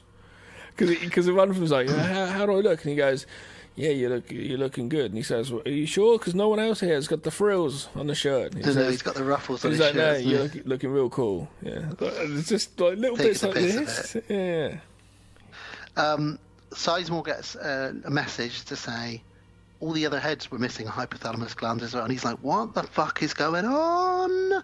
Someone's going around taking brains out and ripping out a little section of them. What is happening? Yeah. Meanwhile, while the two cops are looking around, the breathing is shown to be coming from something moving up and down that then wakes up and crawls out. We don't really see an awful lot of this creature. It's just kept in the dark a bit. But this big creature wakes up and heads up the stairs back up to the museum. You'd think he's like a giant rat or something, you know? Yeah.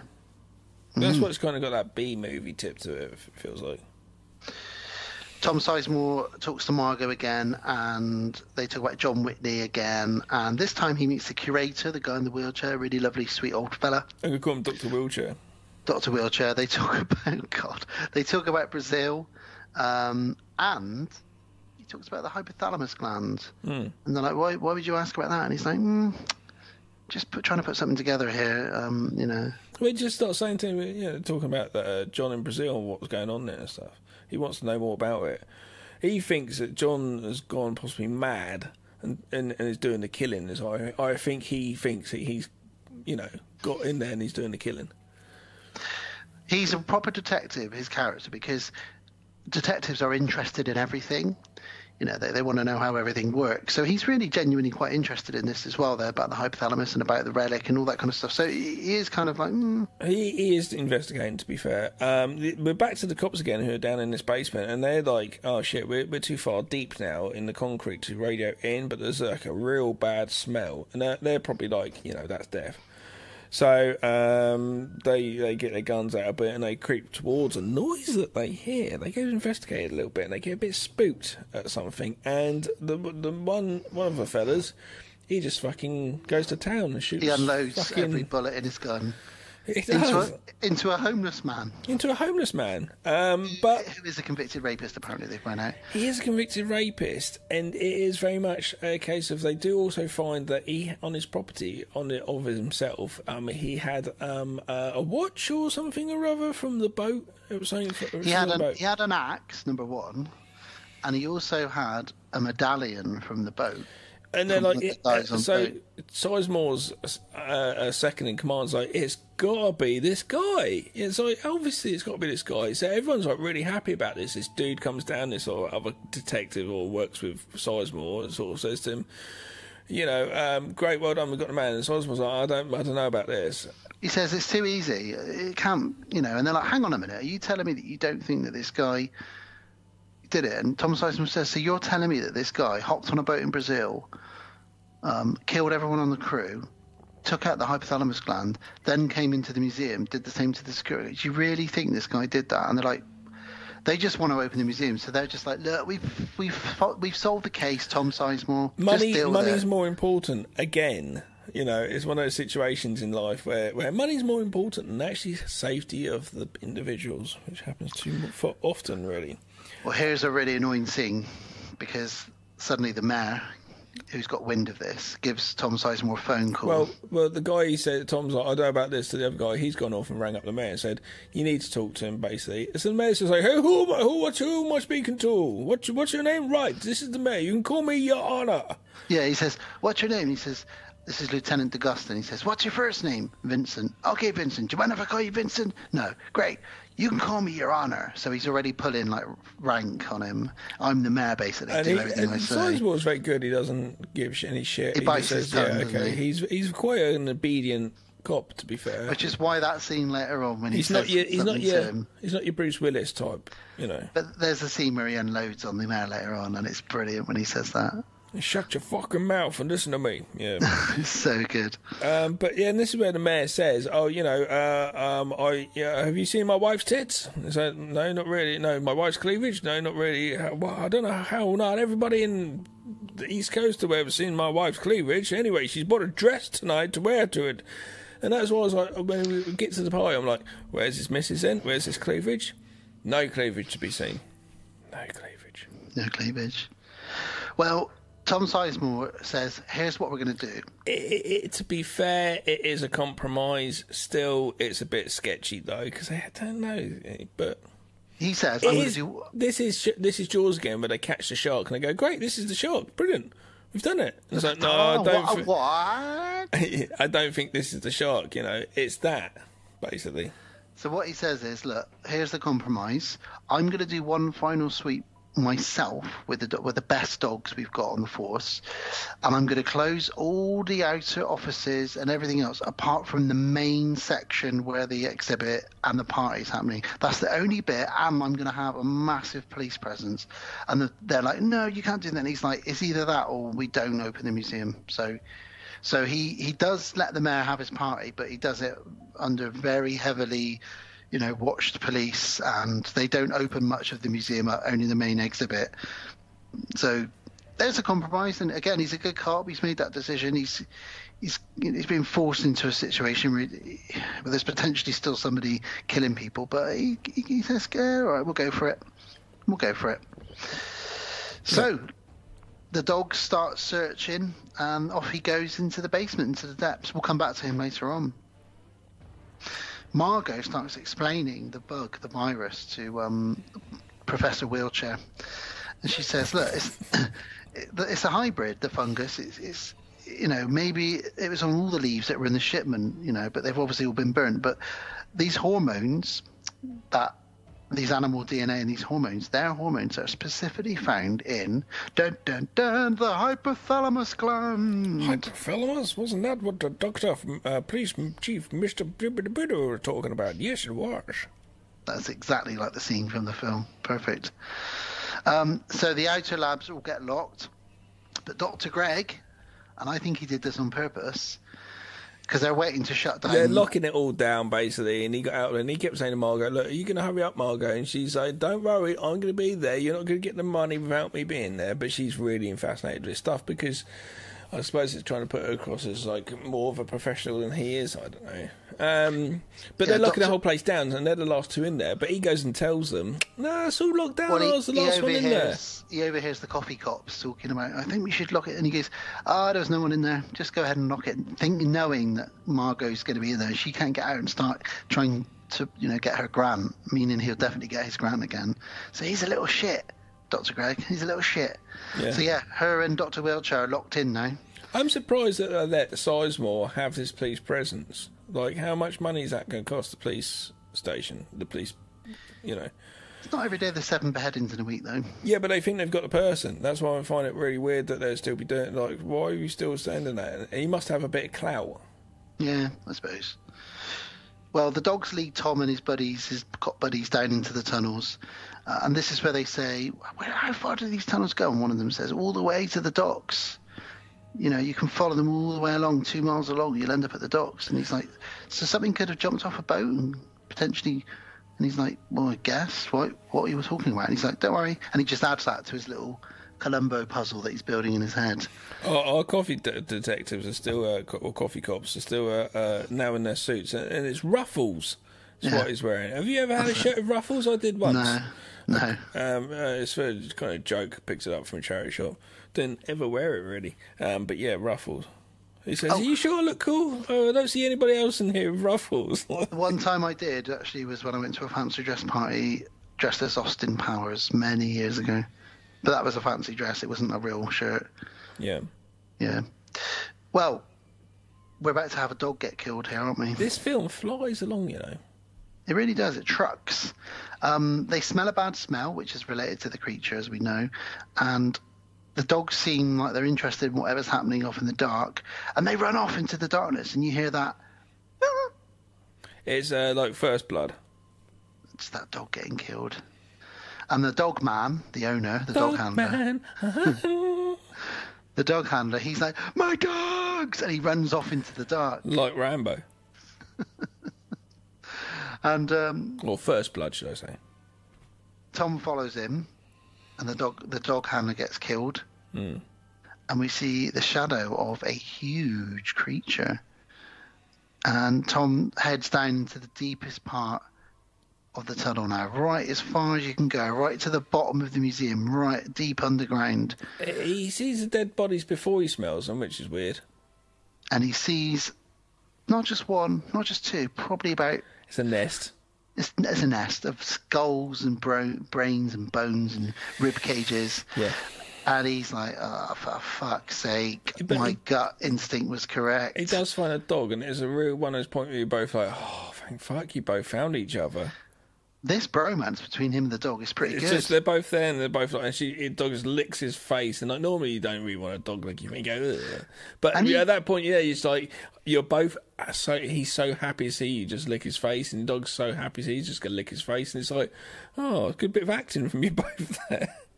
And the way he looks for the next few scenes with an Alsatian, a German Shepherd, and a shotgun in the other hand, he just looks badass. With a trench coat, it feels like a sort of noir detective. That's why, I guess this is why these novels, it's a shame they've not made any other movies from these books. Yeah, badass. Well, the guests upstairs are being shown around the exhibit. So here's Tutankhamun, here's whatever, this is superstition in one culture, this is a ladder, don't walk under it, or do you? And they kind of talk about all the different superstitions from all around the world. So that's pretty cool. It's a pretty cool looking exhibit, to be honest with you. I'd probably go and see that. I'm interested in that kind of stuff. Yeah. So they're showing around, and then all of a sudden... a bit of blood drips on the guest. I love it when a bit of blood drips on somebody from a tree or a ceiling. I'm doing that in the next short film that I'm doing, Dan, very much soon. We're doing that, actually. Ooh. Well, she's sort of like, what is that? Dripping on a helmet, but that sounds wrong. But I suppose leave that as that is. It's your birthday. You can drip on a helmet if you want. Blood dripping on a helmet. Oh, God, not blood. This blood dripping on this lady's shoulder in this museum, it turns out it's a body that falls down onto a load of spears in front of everybody. Yeah, and this is where the other detective who was with Sizemore, his second in command, basically, who's been told by Sizemore, get the fuck back there with the other guy. They run back there. He runs at just that moment and says, everybody, we got to get the fuck out of here now. And this is an incredible scene now where there's a stampede of people in very expensive suits and dresses. Hectic alarms going off, like electricity's going down. It's just people craziness. Getting thrown through windows, and then when they finally sprinklers. Get out, some of them get out, but they sort of fall down the stairs. Get crashed, crumpled on. Yeah. But a few of the select few people get stuck in the museum because they lock it down. Well, the security guard are upstairs, and they're just thinking the whole place is being robbed. It says everything's been robbed. And at one point, it says we're having an earthquake. Yeah, it's because everyone's running at once, and they've not had that much sensitive pressure, I presume, on those floorboards like that before. Well, sadly, not only is the museum then put into lockdown because it automatic lockdown because they think it's a robbery or something like that. But that means that the power has been, the power gets cut. We find out later on how the power was cut. And sprinklers turn on, and it's just a bit like, oh shit, this isn't a good situation at all. That woman gets caught in the revolving doors. That looks painful. Yeah. I'm always a bit wary of revolving doors. Yeah. Don't want to get caught in them. Yes, the power cut. We find out later on that the power has been cut by the creature because two guys who run the sort of the electrics and the security. How did they do that? I don't know, but Tom Sizemore goes in there and he's like, no, one of the guys goes in there and says, who the fuck did this? And then he goes back to his buddy in the chair and he says, something's ripped straight through all the power. And then the guy's head just flops back like the vicar from Brain Dead when his head just goes... Oh, yeah. So the monster must have some human brain of knowing what's about and shit to do that. We find out that it once was human a bit later on, but again we're jumping ahead. So a few get left in there, including the mayor and his wife and a few other people. They're left in the museum, and Greg, who wants his grant, and he's kissing their ass. He's been kissing the mayor's ass all night. Anytime the mayor makes a joke, he's like and he was even practicing his speech upstairs before the party, wasn't he? He was saying, I didn't know you had a daughter, and he was going to say things about his wife. The expression, "I want to lick his arse," like he probably would. If he said "Go on, lick my arse," if you want the grant, he'd probably go, "Okay." He would. He wants that grant. He wants that grant so badly. So this is where Tom Sizemore gives his John McClane speech to the mayor. And he says, with all due respect, sir, shut the fuck up and listen to everything I'm going to tell you. Because he radios back to his second-in-command who's up there. He passes the walkie-talkie to the mayor. That's how we're still doing this, because he's still down in the basement. Yeah, but it's an awesome scene, and he really rips the mayor a new one and says, like, if you want to live through tonight, you do every fucking thing I say, and you follow my lieutenant. And they class it as a crawl space. It's not a crawl space because they walk through it. Yeah, but it's not very nice, though, is it? No, but it's not a crawl space. But some of them can't do it. Some of them are just like, well, we can't do this. We've got this group, basically a group, there's sprinklers going off, there's power like that. They've got a killer monster going around, which we know of. And some of them are just like, we can't do this, we're too old. Right, we'll carry you. And it's like, we can't carry you. So, and then one who's licking arse, he's just like, I'll stay as well. So then it's like, oh, for God's sake. And then so the second in command's like, one of you cops has got to stay. One of the coffee cops, you got to stay here. And that's when they have their bromance. Like, have you got enough ammo? I have. And it's just that, and that's it though. But there's not any more of that. So it should be a bit more. I feel like, a longing look. But it means when he gets killed, the coffee cop gets killed. A little lick of the lips, or a little. But it means when that coffee cop gets killed by the creature, we're like, oh man. Your it adds more weight to it. Your partner's going to be very upset. There's a great moment where you'd kind of forgotten about Dr. Margot and the curator in the wheelchair, and Tom hears something on the other side of the door, and he opens it, and it's Margot and the curator, and he's like, oh shit, wow, we bumped into each other. This is brilliant. Because they've been running around trying to find their way out. Yeah. The doors are locked. The second in command, he says what he's got to do, and he goes up to the bit where he's about to leave, and he shouts at them to be quiet. I love it. Shut up, be quiet. We've got to be quiet. I was like, what? Margot tells Tom about the DNA, and he basically, she describes to him, there's probably a creature in here that's made up of, and she names a bunch of animals, and he just sort of says, Yeah, that doesn't surprise me. I've seen some weird shit tonight. That would probably make sense. So, the fire department arrive outside. Well, yeah, we actually see the monster as well at this period, and this is at 1 hour 16 minutes into the movie. First seeing the monster properly. Oh, that's right, because it starts ramming the door, doesn't it? Yeah. And there's some blood trickles under it. She gets some of the blood, and she does a test on that, and she finds out. This is where she finds out it once was human. It started off as human. Yeah. It bum rushes at the door towards him in the corridor, and Tom Sawyer's will manage to shut the door just in time. Yeah, totally. They do discover that it was actually once a human. Fucking hell, that is a bit of a transformation. That must have been painful. Pretty fucking painful, I would say. Well, the fire department are trying to cut a hole in the wall.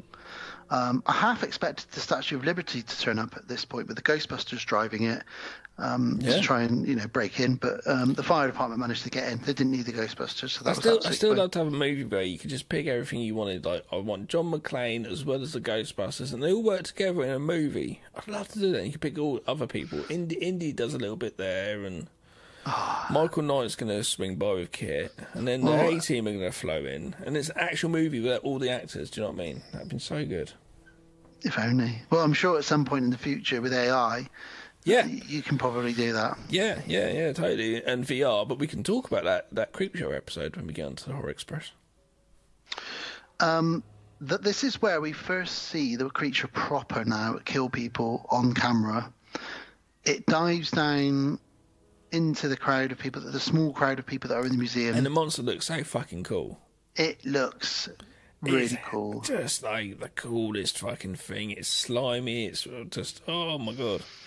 It's got a slight predator type face. A little bits of it. The mandibles, is it? Yeah. It kills a few people in the lobby. Some practical effects that are looking great. And there's one scene which, although there's definitely some CGI scene where they could have done it, where it picks up that guy. SWAT guy. No. It's where it picks up that guy and then pulls his head off. Yeah. And it's a bit like that bit where Bishop gets ripped in half in Aliens. It's just like, whoa, that looks so good. And yeah, I get it was CGI, but it still holds up quite well. It's not too bad. It's not too bad. Yeah. Greg gets killed. Yay! Dr. Greg, fuck off. The SWAT come through the roof, and one of them goes down, and basically it says, pull me back up, which I would as well. Hang on. Let's back up, because so the SWAT come down, and the first one that comes through the window on the rope, the creature just jumps up, grabs it, and just eats him.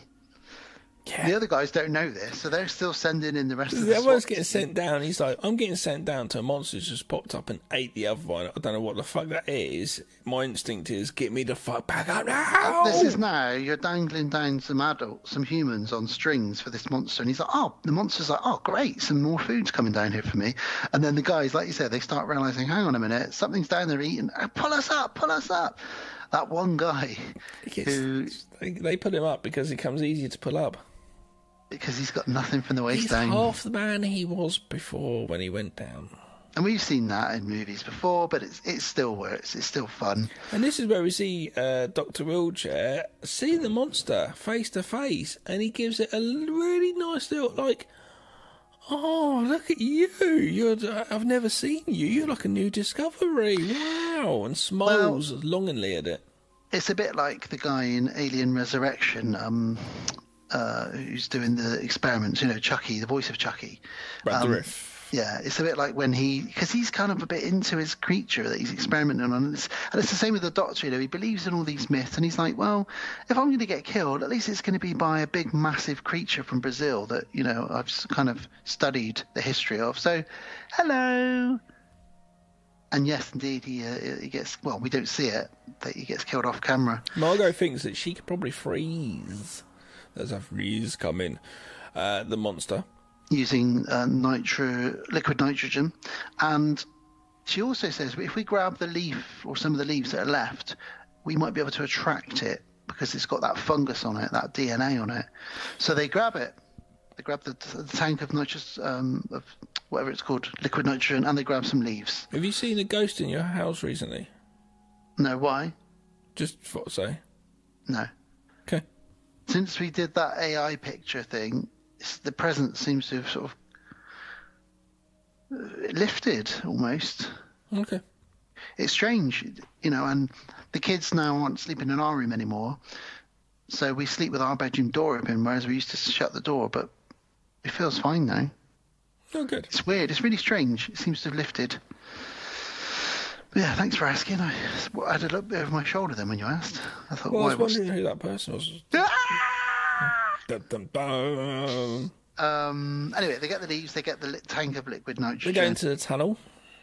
Yeah, the guys are in the tunnels. And the other guys in the tunnel, they're in the water tunnel, and this is got that sort of like alligator-y type sort of tip. You're going through water, and you don't know what's just underneath you, and one of the crew, there's one of the other coffee cops in it.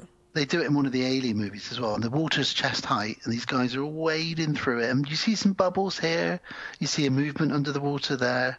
It's the coffee cop, isn't it? Oh, and he dies. He shouldn't have died. So both of them are dead now. Together, I don't think he should have died. Gav, they'll be drinking coffee in heaven together. Oh, because they're good guys. I love that we've called them the coffee cops. That's who they are. The cop gets dragged underwater. And lots of people start getting killed all over the place at this point. It's going to be pretty sketchy. It's real scary though, isn't it? Meanwhile, just behind them, Tom and Margot are on their trail, and they enter the tunnel. Another thing Tarantino said about this, I think it's Richard Avery, I think that's the other guy who does the podcast with. I think they said another thing is they really wanted these two to hook up. No, I don't think. I think it's so cliche when the guy and the girl hook up. Yeah, but I think it was like that they don't see this, but they kind of like would like to think that. I think that they went on to hook up.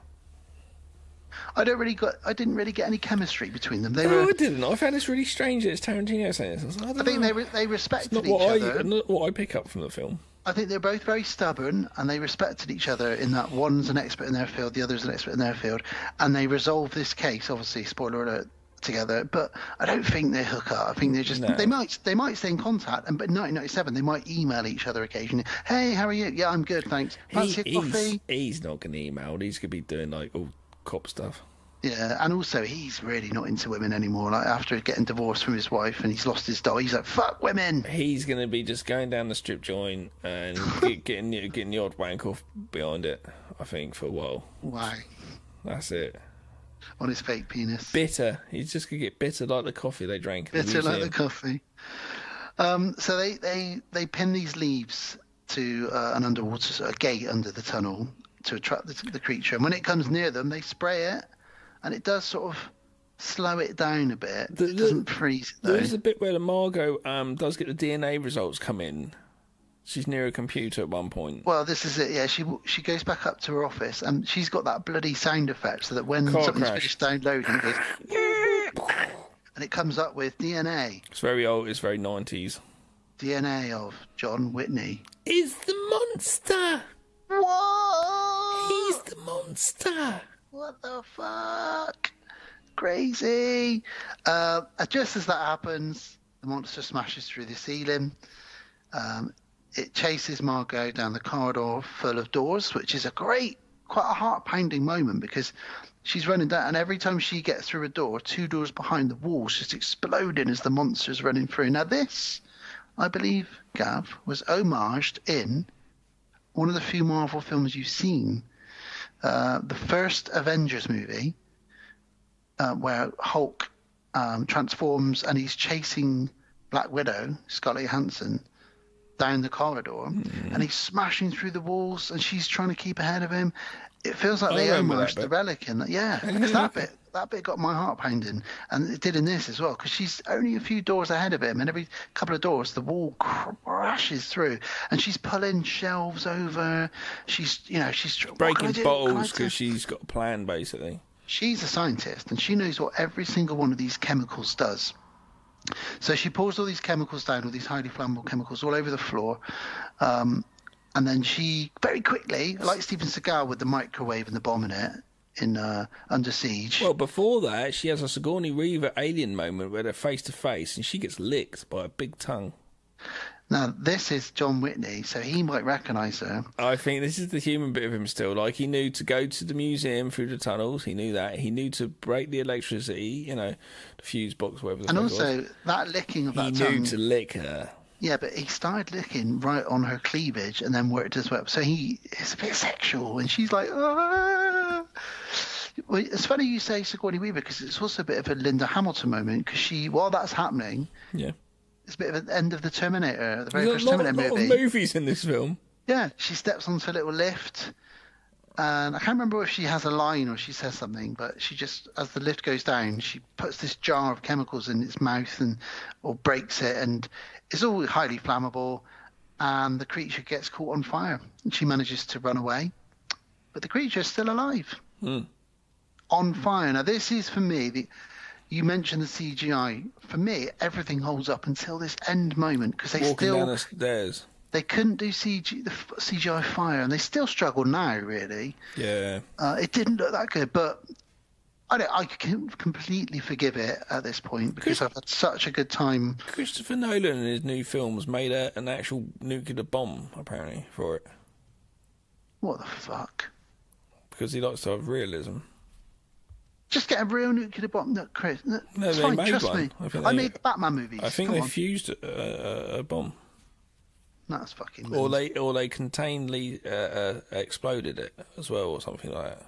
Well, my notes here say that Dr. Margot creates a science bomb because she is a scientist and she knows. Mic drop, Dan. Science bomb. Anyway, that could be your hip hop science show that you have, like on Channel 5 of an afternoon. Science bomb with Dr. Dan. This week I'll be teaching you all about DNA. The fire guys outside, by the way, the fire brigade have cut through. Just a bit late, but they're in the museum now, and that's fine. They're just going to find loads of dead SWAT guys. Is all they're going to find, hanging from ropes, a leg here, a head there.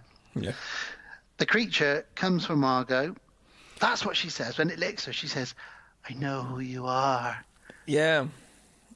When it does walk down the stairs, it did remind me of Battle Cat.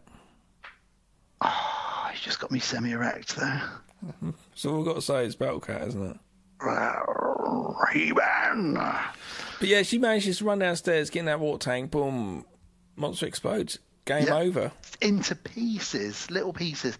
And there's a great moment at the end where Tom Sizemore and the cops come in, and they're like, what's going on? And you hear like a banging on the inside, and he's like, open that up. Yeah, totally. We and it's her there, and he's like, are you all right?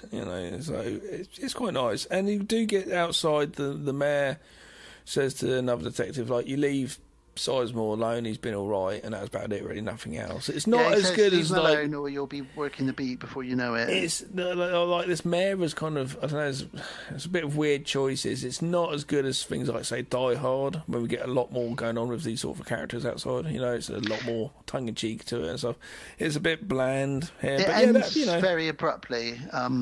He finds her in the tank. The mayor says this little bit, and then we get the shot of the museum, and the credits roll, and you're like, oh, okay. Cool. So yeah, it does end very abruptly. Probably the only thing I would say, the bad thing I would say about this film is, really holds up. My last lyrics. Monster's dead. The film ends. Exactly. Then my last notes say this film holds up very, very well, and I think it does. I was quite happy actually getting my Blu-ray copy, watching it on HD, in HD. It all still holds up. The camera work still works. I was really happy those blacks were resolved from the DVD transfer. It's a good film. I'm quite happy to have that in my collection. And, I think and on a rainy day, I might be like, I'm going to put the Relic on.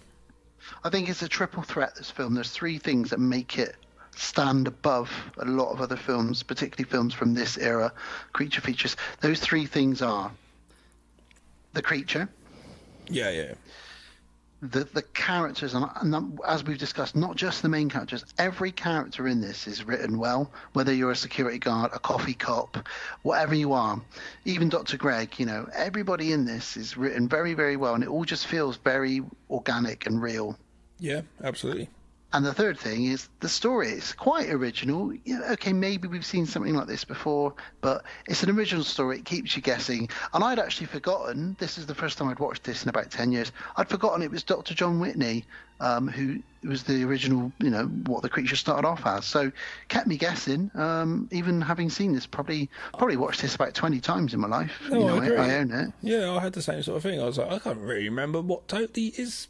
who it is really. I had to sort of have a little thing. So yeah, I really like this movie. I give it a thumbs up. But like I said, Sarah's bored of it, and I can see that if this isn't your sort of thing.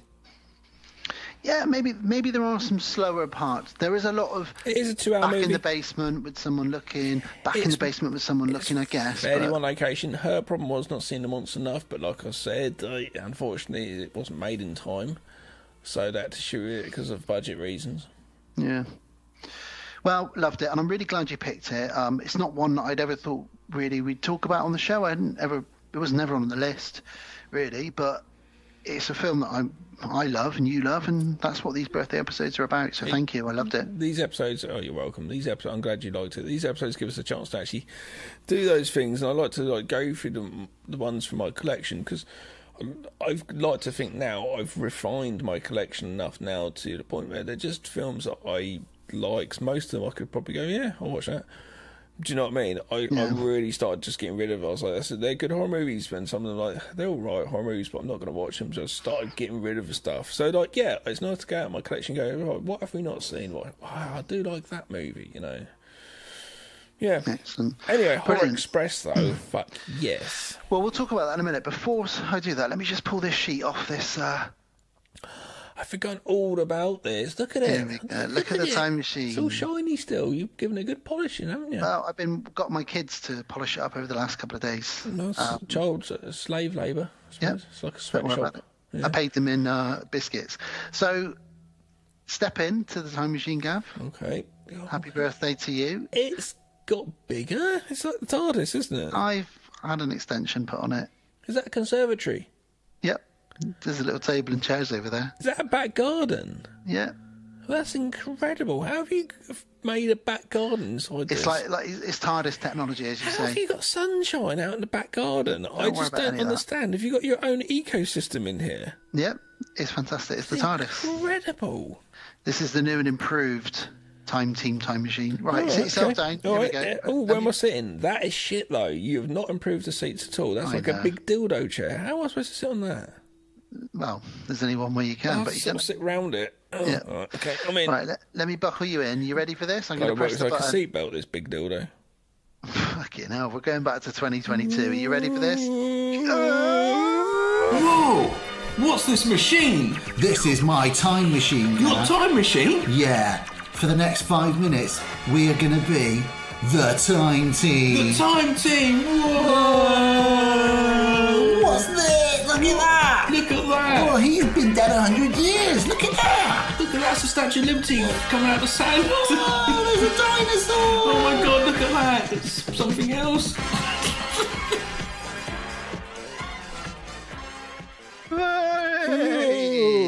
Oh, wow! That wasn't too bad. It's only because we only went 1 year back. You see. So it's not too bad. Here we are, Gav. 2022, the year that was. Just looking out the window here, it doesn't look that different. No, not really. It was only about a week ago, really. I guess. But take a look around, soak it in, and I'll run through. First of all, as always, for anyone who's never heard us do our time team, what we tend to do is just give you a picture of what the year was like. So I'll just run through some news events and pop culture events. Then we look at sort of the films, the general films that are out, and then the main meat of what we've come back in time for is the horror films that came out in 2022. So here we go. So things that happened in 2022. First of all, we talked about AI earlier. AI. It's become this thing. It can write a song for you. It can write a script for you. It can create pictures and cartoons. And it's pretty fucking weird, Gav. Yeah, I haven't looked into it too much. I know you do pictures and that. I haven't.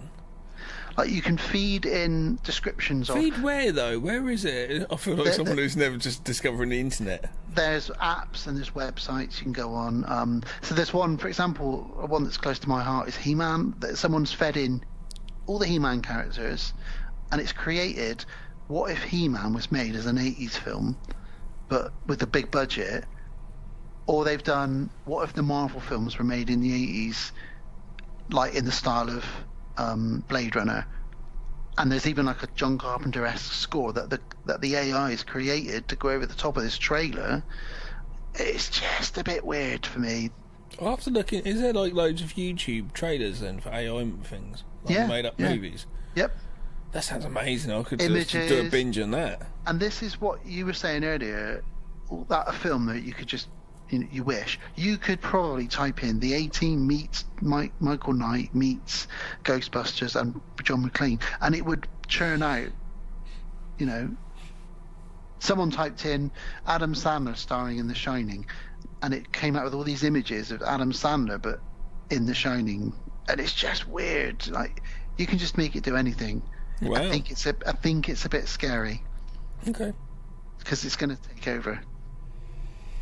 Well, it's that sort of thing. As soon as we started getting like special effects and things, you start to not, in movies being so heavy special effects, like superhero movies and things like that, you start to not like appreciate stuff. That's why Christopher Nolan's like this is unique what I'm doing. I'm no effects whatsoever. It's in camera, but you start to sort of not embrace it as much when you do see something which is quite impressive, because you're like, I suppose it could be not on. It is effect, or it could not be effect. Is it green screen? I don't know. Do you know what I mean? You don't. If you watch a movie in the 70s, you're like, I watched a movie the other day and I was like, fuck me, look at the stunts in there. That dude just fucking must have really hurt himself, things like that. Yeah, I know. Like when you watch a Jackie Chan film from the early 80s, you're like he just threw himself off a building there.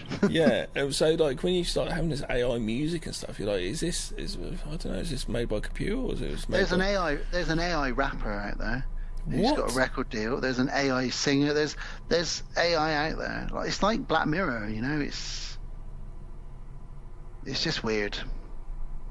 I fucked around with it a little bit. I typed in lyrics, and it wrote me a rap song.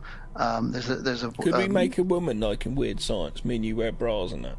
I'm not sure if it would do that yet. It'd probably make images of and videos of, but not on action. Kelly LeBrock wouldn't turn up. And have a shower with us. She is a right pedo in that one. She is incredibly hot. She's a pedo though. She is showering with a couple of teenage boys. Well, moving away from AI, but sticking with computer technology or of sorts, there was a game that everyone was playing on their phone all through 2022, and people are still playing it now, and that's Wordle. Never heard of it. Are you absolutely fucking kidding me? It's got words. Yep. Basically, every morning, everybody who plays it is sent a puzzle. It's the same puzzle, and you've got to try and guess the word in 6 letters. I think it's 6 letters, in as little goes as you can. I've never heard of it. Yeah, well, that kind of doesn't surprise me, to be honest with you. No. But that was the biggest thing. So for anyone who wants to think about 2022 fondly, you probably played Wordle at least once, apart from Gav. The Queen died, Gav. Never heard of her. Queen Elizabeth II, the longest serving, whether you're a royalist or not a royalist, and I'm not a royalist, but I always thought the royal family were interesting in some ways, but she was and probably will always be the longest serving monarch ever, because no one is ever going to be on the throne for that long ever again. No, it's crazy long time, wasn't it? It absolutely insane. And obviously private healthcare, that's how she stayed alive as long as she did, but 70 years. Well, when you think the royal family, you kind of think of her face, her little Chevy Chase, don't you? You what? Her little Chevy Chase. Oh, right, yeah, you do. Well, we're soon going to have Charlie all over our notes, aren't we? Yeah, I don't know. I think I don't know. It feels like I almost don't know if we really need a royal family. Well, I don't think we do, but I think... And I feel like she was the face of it. And it's a bit I think what you need to remember is that the royal family isn't what it was 50 years ago. It's not about that. It's just a tourist attraction. It brings money coming in. It's all in. I don't look at the news anymore, but it's just completely in the news all the time now, and it's a bit like, oh, I'm glad I don't read all this. I don't want to get bothered by all this shit putting in my brain. I don't care who's wrote a book about who and what. Who cares? Well, look, the Queen died, and we'll move on from that. Yeah. Something else that's sad that happened was that many states in the US decided, let's ban abortion. Let's take a massive step back. It just come on, like what is going on there? And if it's because of God, like, get off your high horse. Dear. Who knows why? We also had the hottest year on record in the UK. Yeah. It got up to over 40 degrees. It was unbearable at times. That's global warming. It's a real thing. No matter what Trump says, it's a real thing. And yeah, all over the world, there were record temperatures. There were forest fires. It wasn't a very good summer in that respect. It was nice, but it was too hot. I can't take that kind of heat. It would be personally. It was only like really 2 days of like when it was just mega like, oh my god, I can't move. Hot. Luckily, I found. The rest of them weren't as hot. They were warm leading up to that, but we had like those 2 days. Fucking hell. Yeah. Another bit of bad news, and something that was quite scary at the beginning of 2022 that happened in February, was that Russia decided, let's go to war. Ukraine. 2022, it's good. You got lots of twos in there. It should sound quite cool in that. It should be like a nice year. It just wasn't, really, was it? No. It just felt worse and worse. I know we're still in January. I was about to say, it's your birthday.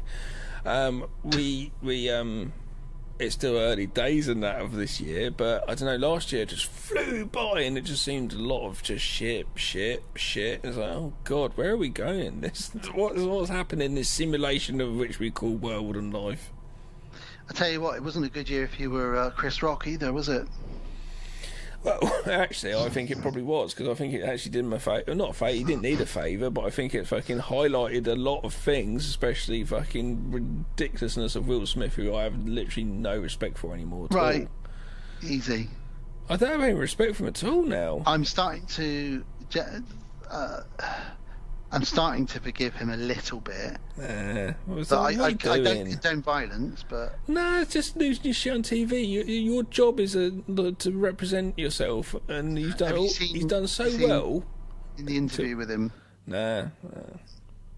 Yeah, he's basically got some poor mental health. It's not an excuse for violence, of course. No, it's just you losing your shit like that. For anyone who doesn't know what I'm talking about, and you were living under a rock in 2022, Will Smith decided to get up on stage at the Oscars in front of literally billions of people and slap Chris Rock for making a shit joke about his wife. It was a good morning. I had to get the kids up for school, which is never a good morning. But I was making a cup of coffee, and I was like, why is Chris Rock slapping Will Smith out trending? Like, what's going on? I had a quick look at it and was like, oh, what is this? And I think I even messaged you, and I think I messaged Sarah, and I was like, fucking hell, check out this. It's pretty mad. It was kind of fun to just see in a way as well, though. But the good news from 2022 was that COVID was on the decline, and we pretty much were getting back to normal, and certainly by the end of 2022, apart from a few cases. Apart from China, let's forget about that. They've actually gone the other way, haven't they? It's mad. But the rest of the world. What's going on with them? And in the UK, the advice now is if you've got COVID, treat it like you would a bad cold or the flu, and you probably wouldn't go to work. You wouldn't go to the office for a few days. Yeah. So do the same. You don't need to isolate anymore. There's no masks being enforced or anything like that. So I think in the next year or so we will see it die out. Most people have had it now, at least once. I know someone who's had it 4 times. So it's dying out now, and that was the good thing about 2022, I would say. No, yeah, I think we are obviously getting stronger, more immune to it. I think we will. There'll obviously be variants, but there's variants of flu all the time. It's never one. You never catch the same cold. It's always a different variety of it. Speaking like a true dad, you never catch the same cold. That was 2022, kind of the news. Let's move on to films, and then we'll go on to horror. All right. So cinema is back in full effect this year, wasn't it? Shit started opening up, so yes, technically. 21. Well, basically, Bond was the big one, because that was put off for like a year, 2 years. Yeah, was that 22 or was that 21? Oh, I feel like I was 22. I think that was 21. Oh. Well, let's run through the top movies. Not all of them, but some of the top movies. I'll work backwards, so I'll just pick random ones that came out. So we had Spider-Man No Way Home was the 9th biggest film. Obviously Marvel were back. Sonic the Hedgehog 2 was up there. The Elvis movie, which I know you watched. Very good. And we also had Lightyear, which was the Buzz Lightyear movie. I quite enjoyed that too. Bullet Train, which you liked as well. Super good movie. Thor: Love and Thunder. Not as good. The Batman. That's in that list of those Blu-rays. That's over there. I saw that. Actually. Yeah. We also had the third Jurassic Park movie from the new series, which I haven't seen that. I saw it and I don't remember it.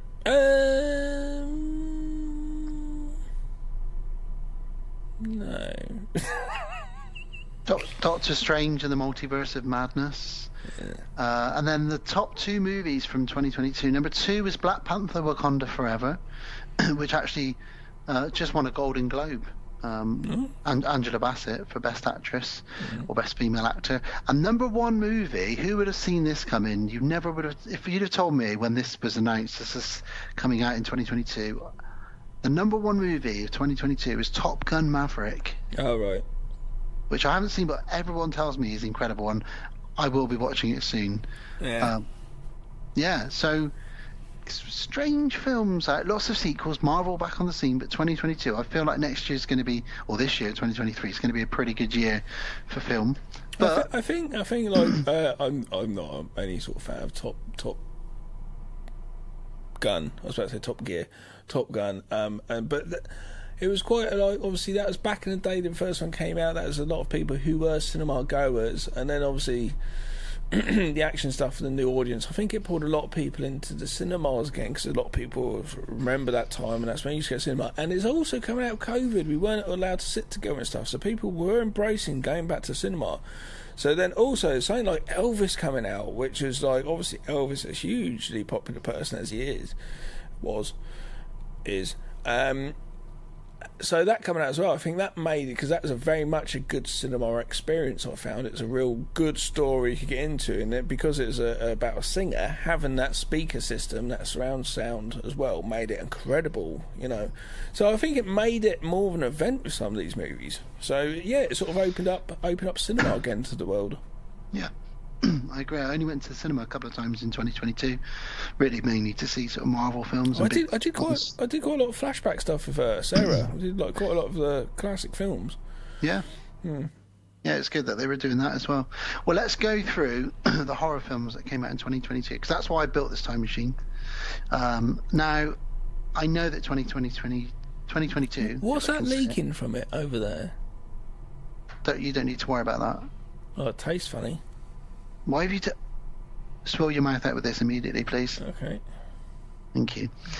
Now, it was a great year for horror, 2022, but I haven't seen many of these films because I'm so far behind. So, I know that you've seen a lot of them, and I'm going to just kick things off with one that you didn't like very much, Nope. Jordan Peele's Nope came out in 2022. Oh, no, I didn't mind that. Oh, you liked it? Okay, I didn't mind Nope at all. I would happily watch that again, actually. I'm going to heavily rely on you for a lot of these, because you've seen most of these and I haven't. I thought Nope was quite because I was really fucked me off. I think it's good him doing this. It's quite like a big kind of sci-fi type sort of movie about a spaceship and stuff. I thought it was quite a good different change for him a little bit, and I thought that's good direction actually. It makes me go, what are you going to do next, sort of thing. Do you know that Jordan Peele secretly helped shape the script and some of the way the production went on Barbarian. He advised the director, who knows him. And so if you think about it, there are elements of Jordan Peele in Barbarian, which we'll come to. So X came out this year as well. Oh yeah, didn't like that. You didn't like it? No. Okay, I've heard many good things about it. I didn't find anything new there for me. Many of these films I've heard good things about, such as Speak No Evil. I don't know. Smile. Yeah, not seen. Heard it's very good. Made a lot of people's top fives for the year. The one that everybody hated, the big one that everyone hated, was Halloween Ends. Yeah. Gav, sum this up for me in a sentence or two. I don't really want to. I don't really want to go back there. I had such a disdain for it. I don't know. It just felt it was a weird choice. It was a different choice, but it's not the right choice for end to your trilogy of films. It's the wrong choice. I have no interest in watching it, but when it's free and I get around to it someday, I'll stream it. But I'm not bothered about it.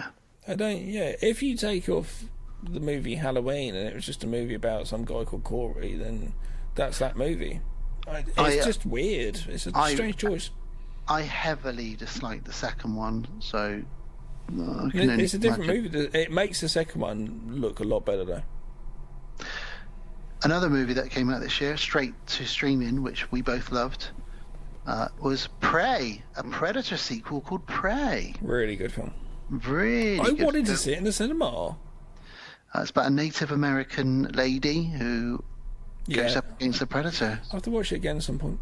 Badass, really badass. Straight to Disney Plus, that was. Thank you, Disney Plus, for that. Scream 5 surprised a lot of people. It was apparently very, very good. I did not like it. So much so that Scream 6 is coming out soon. I'm gonna watch Scream 5 again though, because I've watched them all with Jay. Sometimes we do these franchises, so I'm gonna do that with her and just to form my opinion again. But I didn't enjoy it really, but I will give it another go because I do love Scream. I love the premise. I love the first Scream. I really love the first Scream. Some of the original cast and stuff. It's really hard not to be a Scream movie when you've had so many movies with these core members still coming back, so then start going into territory when you're not is a bit. Another sequel that dropped this year, and I'm not a fan of the original, is Terrifier 2. I've not seen them. They're clowns, aren't they? Terrifier 1, I just didn't like it, but I know a lot of people do. But Terrifier 2 is doing the rounds. Apparently it's very long. Apparently it's almost 3 hours long. I don't really know. A lot of clown. And you're yawning at me just saying 3 hours long. That is a lot of clown. The Menu. I only recently saw it and it was brilliant. Orphan First Kill. Again, apparently it's very good. Lots of fun. Yeah. Doesn't take itself very seriously. Have you seen it? No, I'll get to it. Men. So that Amazon Prime in the UK. I've not seen it. I've heard there's a quite disturbing bit at the end. That's what I've heard. The end scene is very body horror. Yeah, and I don't like body horror. I don't like yucky stuff. Bodies, Bodies, Bodies is another one that everybody's raving about. That came out in 2022. What is it about? Okay. Is it about bodies? I should imagine it's about bodies. Right. Hellraiser. Everybody was cross because you've changed it into a woman. Why have you? Whatever. Apparently it's a great film. I didn't get involved in any of it. I don't really give a fuck. I watched the movie and the movie's good. The movie was good. Texas Chainsaw Massacre. Yeah, that's cool. We both really enjoyed that. Apart from I don't know when he got on the bus and everyone was live streaming him. I loved that bit. That was my favourite scene because that was the only massacre that's a we've ever scene. had. You like it or you hate it. I really loved the main character in it, the cowboy kind of guy. Yeah, I kind of enjoyed the film. Okay. Deadstream, which was a Shudder exclusive. Yeah, I see that. Good. Oh, excuse me. It's been a long one last night. I was very tired. Yeah, it wasn't too bad. It's this dude that goes into a house, and it's your paranormal activity thing. It's a guy who's got a load of followers, And he goes into a house and sets up a load of cameras, and it's supposed to be a really haunted house, and he just stays there, and things start to happen. It's not bad. It turns, fun enough, it kind of turns into almost if Evil Dead was a found footage movie. Ooh.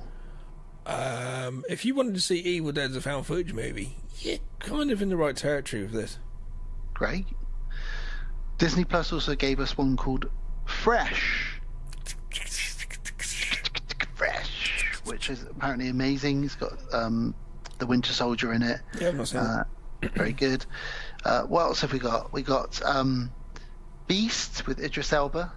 That was shit. Do Really? not watch that film. Thumbs down. That's a load of fucking shit. Logic out the window. What are you doing? I hear that there's a scene similar to Leslie Nielsen fist fighting a bear. Yeah. Idris Elba has a punch up with a awful. lion. I highly recommend you do not watch this film. I love a good fucking animal movie with a giant tiger or some shit, but give me Dick Mass with his giant tiger going around the fucking Amsterdam any day to this shit. Brilliant. Not Dick good. Mass and his lion. Dick Mass and his lion and the wheelchair hunter. A movie that came out and was sadly someone died who's very closely associated with it. Studio 666. One of the Foo Fighters died. Yeah, I went to cinema and watched this, and it's a real good film. I really enjoyed it. Very, very 80s. Yeah, flashback. A lot of good film. things about really it. Good film, actually. John Carpenter cameo. We got another Jeepers Creepers movie this year. Yeah, it's shot just up the road for me. I don't know anything about it. It's supposed to be nothing to do with the actual thing. I think it's just like a different company or something. I don't know how they managed to do it. Apparently, really, really, really bad. Like, really bad. Really? Why does that surprise me? Okay. Why does that even surprise me? The last two that I'll mention are Sissy. Yeah, I don't know. Which is apparently very good about bullying. And one that I meant to watch this Christmas and I didn't get around to, but it'll be one I watch for next Christmas, and that's Violent Night. Yeah, and they missed a trick. Why didn't they on Christmas Eve release that for rent as well on streaming? What are they doing? I watched one called Christmas Bloody Christmas, which that was on Shudder, 2022, and that was really good. I didn't see it. Script. What I would say about you'll like it because the script feels like a Tarantino script. The way the characters talk, it just pulls you in, and then there's a robot Santa going. I'd check it next year. Same with Violent Night. I'm going to check next year because you can rent it now, but it's a bit late. I don't want a Christmas movie now. I did though watch Fat Man, which I thought was really decent. Yeah, that was 21, I think, wasn't it? That was Mel Gibson as Father Christmas. Yeah, that was a really good film, and I actually recommend that. I bought it actually. It was only for £4 on Amazon. I really enjoyed that film. It's a weird one. It's basically if you live in a world where Santa just exists. That's the thing. It's not like a weird thing. Nobody really mentions it. He's just in the town, just doing his thing, and he ends up helping the government. I think making weapons or something with his elves in a factory to make some money on the side. It's a really strange movie, but if you just kind of take all that fantastical elements out of it and put it to the side and just imagine it's real and that just happens, it's kind of a cool movie. So someone's like, I want you. This little kid pays. Walter Goggins, he says that I want you to go and kill the Fat Man. He's like, are you sure? He says, yeah, so it's going to cost you. I'm like, okay, alright. And then he knows that he's off to go and kill Santa Claus. So it's, yeah, watch it. Well, I'll do it for next Christmas. Year, yeah, I think we could cover it, to be honest with you. It's good enough, I think. Okay. Surprised. I thought it wasn't going to be that good, but I really quite enjoyed it. This has been the first time, team, where I've not been able to really contribute much because it's so fresh that I have barely seen any of the horror movies that were released this year. Yeah, that's because you're deep in dad world now. There is that as well. I do have two 19-month-old children. I am not deep in dad world. You're not anymore. No. Yes. So, for me, what I would say, the takeaway out of the ones I've seen were Barbarian and Prey. Yeah. I can't really, hand on heart, recommend anything else because I haven't seen much of the else. Well, so, for you, Gav, what would you say? Give me two or three that you would say, I'd recommend from that year? No, I can't, because I can't remember all of them now. Okay, well, from what you said, yeah, I think you said that you really enjoyed Prey as well. Yeah. You really enjoyed Hellraiser. Yep. And you quite enjoyed Deadstream, but you really enjoyed Studio 666. Studios, yep, that's true. That's good for me, yep. And to avoid, you've told me I need to avoid Beast. Beast, awful. And there's another one. You think, though, you're like, I'm going to enjoy this movie, definitely. How can I not enjoy this movie? It's going to be great. Jamie's not going to be happy with you because she really, really liked Beast. I think it's in her top 10. Oh my gosh! Okay, she said, I think it was her that said she would triple bill it with the other Prey, the other movie called Prey about the lion and the Dick Mass one. Yeah. And another animal one, but I can't remember what the other one was now. Burning Bright. No, that was good though, wasn't it? With the tiger in the house, that was really good. Yeah. No, I thought it was a terrible movie. So yeah, but each to their own. Definitely. Well, there was 2022, guys. I'll put the time machine back in the shed now till next January when we review 2023. God knows what's going to happen this year.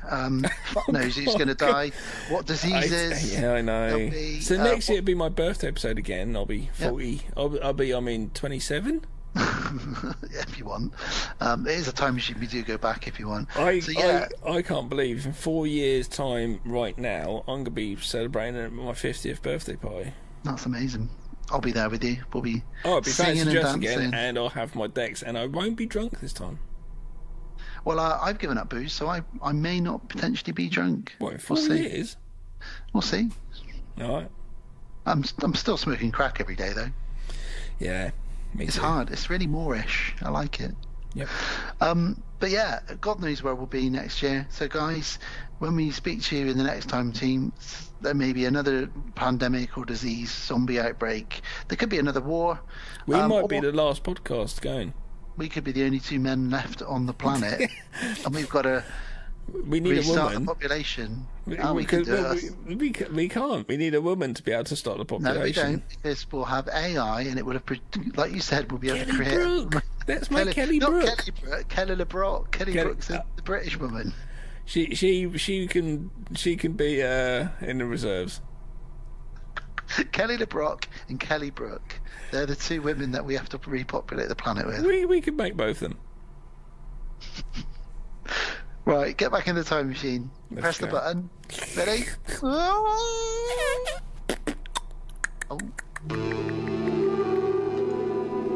For 2 million years in these subterranean caves, a creature of superhuman evil was entombed in a wall of ice, waiting to be free, waiting to live again. Travel with us on a journey into a world where nightmare becomes reality.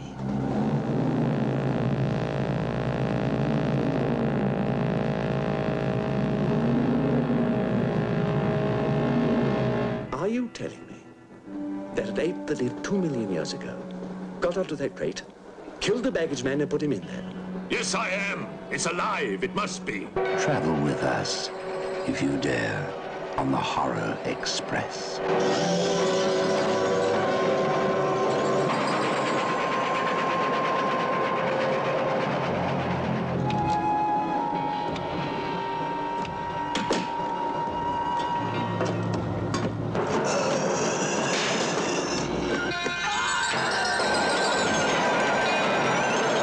We'll search the train and find it, whatever it is, and destroy it. But if it's alive... I want this kept quiet. I don't want to panic the passengers.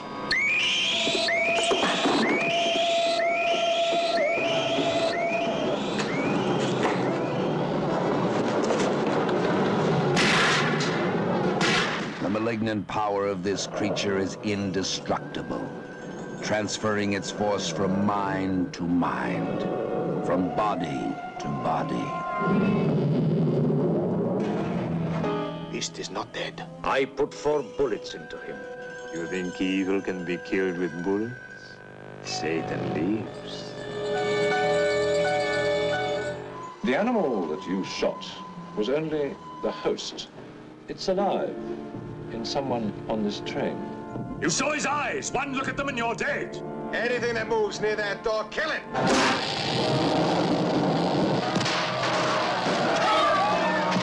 Run. Run for your life. Hide, but you can't escape. No one can stop the fury and the terror of the Horror Express.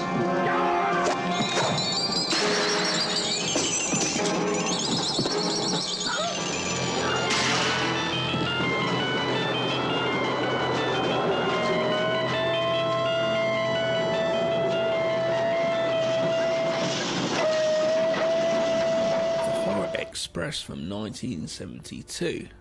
While travelling on the Trans-Siberian Express, an anthropologist and his rival must contain the threat posed by the former's cargo, a prehistoric ape which is the host for life form that is absorbing the minds of the passengers and the crew. This is a great movie. It feels like it should be a Hammer movie. It's not a Hammer movie. Well, I don't know what happened, but it's a Spanish production, in fact. Or was it Italian? Spanish, I think. Spanish, yes. Christopher Lee. But it's just a bloody brilliant film. If you've not seen this, stop now. Go watch this. It's fucking on YouTube. You can watch it. You'll find a copy easily. Christopher Lee, Peter Cushing. Telly Savalas shows up. Yeah. Fucking weird. This was the first one that Peter Cushing did after his wife died.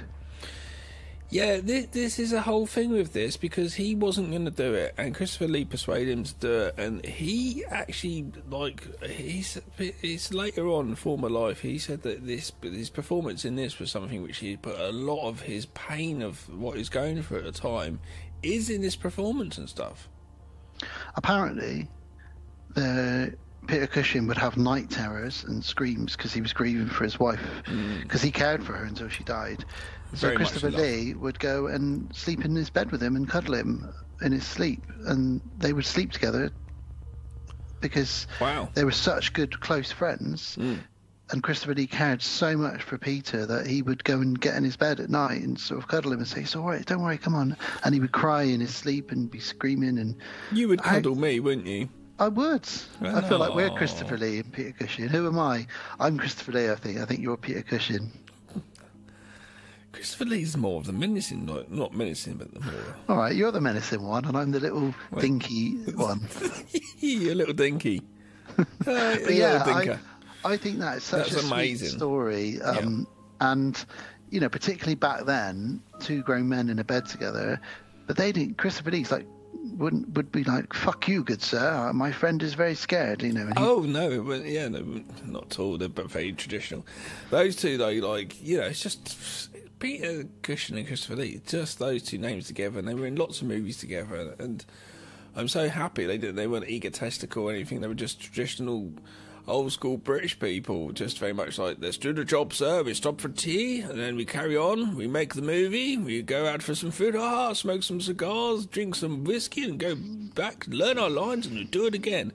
But almost theatrically very professional in their manner, and they're just, you can imagine that being not a weird thing, you know. I lent my father-in-law just before Christmas. I lent him Christopher Lee's biography. And he read it all. And so over Christmas... I've not read. Is it good? It's very good, yeah. So over the Christmas time, he would just talk to me about, you know, I love the bit where he did this and the bit where he did that. Because Christopher Lee, as you probably know, was a spy. You know, he worked for the secret... it was the faction of the government that he worked for was called the Ministry of Ungentlemanly Conduct. I have read some of that book. And he basically would just be an assassin in real life. Like a proper James Bond type character. Yeah. He's even met Rasputin. Yeah. Fucking weird. What the fuck? You know. But yeah. This is just a real fun movie. When I was a kid, I never knew what the movie was, and it wasn't a Hammer movie. I could never really figure it out. And there's this movie on a train, and there's a monster, and It's like it was Frozen and just all this shit. It's super, super cool. And it's always such a fun movie, and like it's really kind of dark and disturbing because it's coming from a different place, a different country, which have got their own ways of showing darkness through their arts. Do you know what I mean? Everybody has their different ways of doing it, but for me, it's just like I said, those eyes going bright white and the blood trickling down. It's just so spooky looking. What hooked me when I first saw this many years ago was the location. I do love a movie set on a train. Oh yeah, yeah. You know, it goes back to my love of Agatha Christie. Yeah, and this feels like early Bond, Sean Connery stuff. Yeah, definitely. This feels like it could be an Agatha Christie if she wrote a horror film. You know. Yeah, well, Murder on the Orient Express now obviously has Sean Connery, actually, the original. Yeah. Yeah. Bullet Train recently came out. There's a lot of films set on trains. You know, Seagal. Which is a pretty decent film. Under Siege 2. Yeah. Which is a pretty good movie. You know, it is. It's all right. The Snakes on a Train. I've not seen that one. Is there snakes on a train? Yeah, but I've not seen that one. Fucking hell! I've seen Plane, but not Train. I didn't even know there was. Yeah, I think so. Oh, good lord. Yes, this is a great film. If you haven't seen it, do check it out. Now, basically, the premise of this movie is Christopher Lee has basically got this. Should we go through it? Yeah, let's go through it. Let's start. What I love. Well, let's talk about a few of the things I love that build this. That sort of, you know, are the building blocks of this. Straight from the get-go, what you're about to say, building for this, the credits and just the way it looks at the beginning. Yep. That gives us certain, like, you're going to get a certain movie with this. Just from you should know that almost from the credits a little bit. What sort of film is this? And much like, I mentioned this earlier, Terror Train, another movie set on a train, whenever we need to cut away from something horrific or somebody screaming, they very cleverly will just cut in a choo of the whistle of the train, and we get a lot of, you know, exterior shots of a train just rattling along. And it's great. It just reminds you that, you know, these guys are just on this train going along in the middle of nowhere. They're isolated. It's a really lovely font on as well.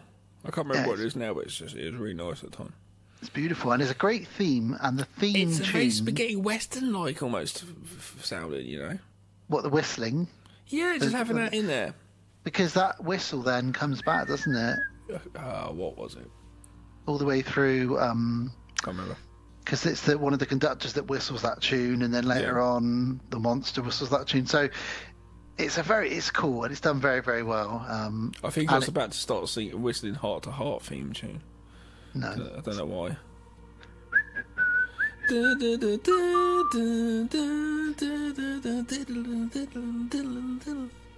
So this starts off with China, 1906, and we start off bit off of narration, the train. Bit of narration of Christopher Lee.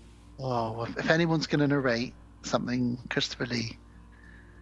And he basically is narrating that him and his expedition found something in a cave. And he says, the following is based on true events. Of course it's based on true events, Christopher Lee. Yeah, of course. And he talks about his expedition. Now, got to talk about this moustache, Gav. Oh, what, his moustache? Christopher Lee's moustache. It's a good moustache. It has got a mind of its own, almost. At times, I'm trying to contain it. I thought, is that the creature under his nose? No. Is it hiding in his moustache?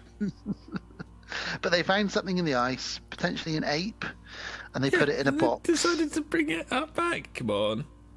Well, you know. I suppose, yeah, if you discover like a new species, like, fuck me, let's get this back and figure out what this is. But yes, I guess they didn't realise it was an alien. They'd never seen the thing. Yeah. That's the problem. Yeah, this is even though it's not Hammer, it's a kind of Hammer version of the thing. It really is, because it's about something found in the ice, and it based on a group of people contained in the frozen ice around them, and a monster taking them out, and they don't know who it is. And there's two plot points which I'm not going to talk about now. Very much like the thing. I'll talk about the plot points as they come up, but there's two plot points in this which are incredibly original for the time, and I just think, again, elevates this film above that. But we'll get to those plot points when we get to them. It's a very good movie. So Christopher Lee, we cut to him on the train at the train station, and he's arguing with a railway guy. You know, you need to get this box on there. And they're like, well, hang on, who are you? Who do you think you are? And he's got a bit of clout, Christopher Lee, but then his buddy, Dr. Wells shows up. And that's Peter Cushing. Yeah. They know each other. They've worked together before. While they're sort of arguing about getting this crate on the train, we've got these suspicious Chinese guys. Well, Petey, he has a lady doctor with him. Yeah. She's basically squeezing nuts and taking no for an answer. She's a badass. She is. The way she's very affirmative, isn't she? But he talks to her like she's a piece of shit. Who, Peter Cushing? Yeah. Does he? Yeah, he's not very nice to her. He sort of orders her around quite a lot. Oh. What, the actual that grey-haired lady? Yeah. Oh, okay. I didn't really, because she's quite tough in her own right. But she takes it. Oh, okay. She gives as good as she gets. She must have mad respect for him as a scientist, maybe. Yeah. Well, these suspicious Chinese guys, they know that whatever's in this box is something special, because there's guys, everyone's arguing about it. He's looking well shifty. So one of them's like, go over there, in Chinese, go over there and pick the lock on that. Yeah. So he goes over and he picks the lock. Yeah, then that's it, kind of, really. We don't see what happens, do we? Not for a while, but Peter goes and bribes the train guy. Oh, that's later on. That's way later on. That's later on a train. Okay. Is that on the train? He bribes the carriage guy, yeah. Oh, no. He also bribes him. Oh, does he? Yeah, he says, I've got a few friends in high places. I think you need to let my friends crate onto the train here. Otherwise, could potentially be some trouble for you. Oh, so I didn't miss this. I thought you meant when he bribes the guy later on to have drill some holes in the bloody thing for me to have a look for me. Yeah, no, that's Jesus, that's a bit going far. But that's why he's done it, you see, because he also wants to peek what's in that crate. Yeah. So it's all in the plan. All of a sudden, there's a scream, and the Chinese guy picking the lock is dead. Yeah, and I love this scene here. Kind of, it's like an old Sherlock Holmes scene or something. It's a really busy train station. You've got the clouds and smoke from the train bellowing onto there. Loads of people, loads of noise, things going on, people doing stuff. I like this. And yeah, all of a sudden there's a dead body. That's not cool.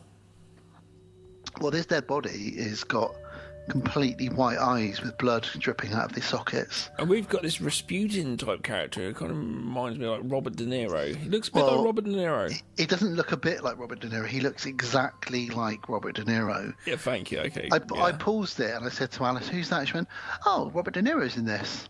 And then I pressed play, and even with him talking in his accent, she was like, is that Robert De Niro? I said, it really isn't him, but it just looks exactly like him. Yeah, it's weird, isn't it? He must be related to that guy from the end of Night of the Living Dead. Yeah. You know, everyone thought that Robert De Niro was in that as well at the very end. And he wasn't. But he's like this priest sort of guy in this, and not Robert De Niro, because he's not actually in this other guy. But he plays a really, the way he looks is just kind of like, not evil, he's just kind of scary looking almost. He's like, there's a presence about him, you know? Yeah, he's very religious. While all this is going on, though, Christopher Lee's clout shows up, and that is the army. And they're like, look, he's correct. He's very important. Don't worry about it. Professor Sir Alexander Saxton is his full title. Let him on and let his crate on as well. But they do check out this dead guy, though, and this dead guy is now blind. He was a thief, and he's now blind. How could he be a blind thief? That's the question here, really. And this is where the Robert De Niro monk prays over the dead guy and says, I sense an evil presence here. It's an unholy package and it should be destroyed. The devil. And he gets a bit of chalk and he draws a cross on the ground, and he says, you can draw a cross on anything that God is part of, but and then he tries to draw a cross on the box, and the chalk doesn't work on the box, Gav. Yeah, I just thought it was whack chalk or it was wet or something. I don't know. I didn't really notice it was what it is. I thought it was just a thing. Well, Christopher Lee says sleight of hand or a simple magician's trick. Yeah, I know. Later on, because they discussed it, I was like, oh yeah, okay, that was a thing. Yeah. But they get on the train. Everybody's on the train now. So, choo choo. Thomas is going to be going soon. Exciting stuff. what's in the box. It's just fossils, nothing for you to worry about. Chris and Peter's very interested. What sort of fossils is it? It is a fossil in a way, but it's an actual life form fossil. That's the thing. Well, Peter, this is the only bit of... Well, there's a couple of bits of tension between Peter and Christopher, because Peter's very curious, and he says, come on, good man, tell me, what's in here? And he says, nothing that you need to be concerned about. It's my fossil, and stay away from it. It's interesting. These guys have met each other before. It's like Indy when he goes out into the world treasure hunting and stuff, and he comes across people, it's you again, Yeah. They're on the train, and not Pete at all, old Lee, Christopher Lee's package does a little bit of a growl. And he does open it slightly, and he looks in, and the thing is slightly defrosting a bit. I know, the ice is melting. Obviously, he knows it's going to defrost, but surely they'd have thought more into it, because what if that stinks to fuck? The ice is going to melt. There's going to be a stink in here. We meet our character, the Countess, and her dog. And she is... It's pretty special. Do you agree? Just very quickly going back to when Lee's like, oh, it's black magic and sort of magical stuff. One thing he says it's yoga.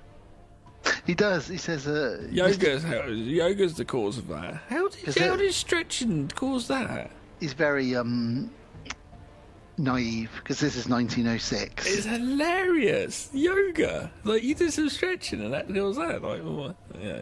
Yes, the Countess. Did you fancy her then? Is that why you get all funny about it? Yeah. And her dog. I don't feel disappointed by it. It's all right. You can. And her dog is very scared of whatever is in the crate.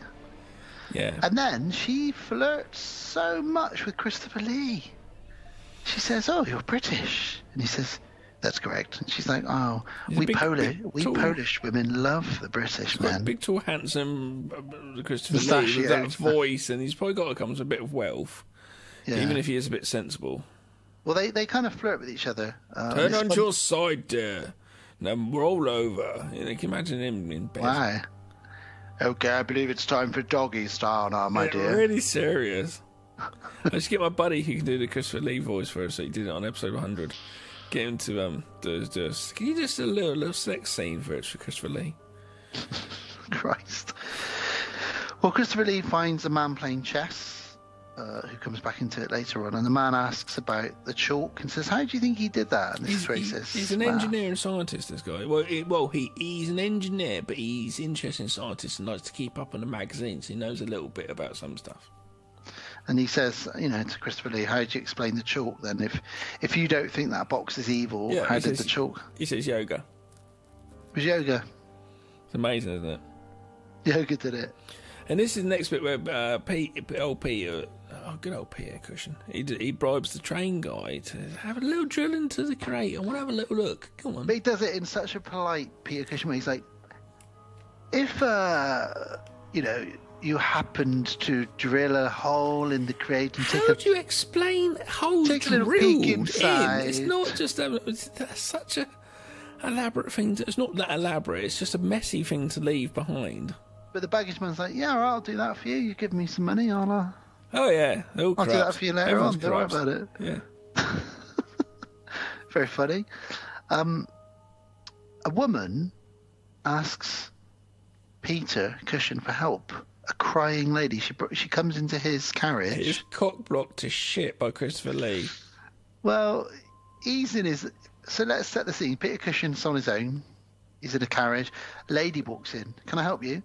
She's a beautiful lady. Crying, "I need your help." She's got nowhere to stay. "Can I stay with you?" And he's like, "Well, yes, of course you can." It's fantastic. In walks 6'4" Christopher Lee. "I'm taking the top bunk." And he says, no, dear sir. Look, I've got the ticket. He says, "That's 640A and it's 640B. I'm up there. You're down here." And then the lady's like, "Maybe there's room for all three of us." And he's like, "Hang on, I'll sort this out. And he's like, no, you're not getting out of this. So, yeah. Well, but the lady's like, "Maybe there's there's a way that all three of us could stay in this room." And it's like, hang on a minute, this could be good, Pete, if you and Chris want to. She's gobbling her way for the evening. Jesus Christ. Jesus Christ. Gobbling her way through the evening. Fucking hell. I need to compose myself after that comment. So Lee, I was about to say slips, but Lee jumps up into the top bunk. Yep. And Pete and his new lady ain't got nowhere to go, so, you know. I think they go for dinner, don't they? The train guy doesn't take out the drill. He does a drill. He takes out a hinge. It's like, what are you doing? You're even worse than just drilling holes in it. You're taking the hinges out of the door. I know. And it's basically the door for the top half of it where you can sort of see the face. And he does this. What does he see, Dan? He looks in and he sees like a skull, like a weird ape skull, and thinks, oh, that's a bit weird. He turns around, and while he's turned around, his hairy hand reaches out. It sort of grabs around and it picks up different things until it finds something that it can pick the lock with, a screw. Because it knew how to pick locks, because it just killed and drained the pick lock on the train station earlier. The Chinese lock picker. Bloody hell, I couldn't say that, yeah. Yep. So it knew that. It's well spotted there. I didn't really think about that. That's good. Sarah spotted it, to be fair. That's good. And when the baggage man turns back around, white eyes. There's these bright red eyes out the eyes, and Monster's got these red lights going on for his eyes, doing his thing, isn't he?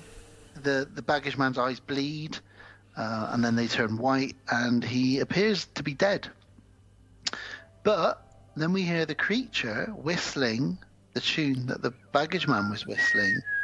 Oh, I can't remember. Which is the tune from the beginning, which is cool that they have that whistle carry on through. Yeah, it's nice little touch. And the lady is next door is playing piano. She stops because she hears the whistling, but they just think it's possibly the train guard from earlier. Yeah, that's the Countess and the Count. No, it's an ancient alien monster from the ice. Whistling a tune. Only if you knew. I'm off to kill some people now. I've already killed a Chinese guy and a baggage man. That's his little song. They called though to the carriage and asked if they know where the baggage man is. This is Christopher Lee and Peter Cushing called there by the kind of, what is he? He's an inspector. Yeah, he's kind of like the top dog on the train, isn't he? He's like almost like a train cop.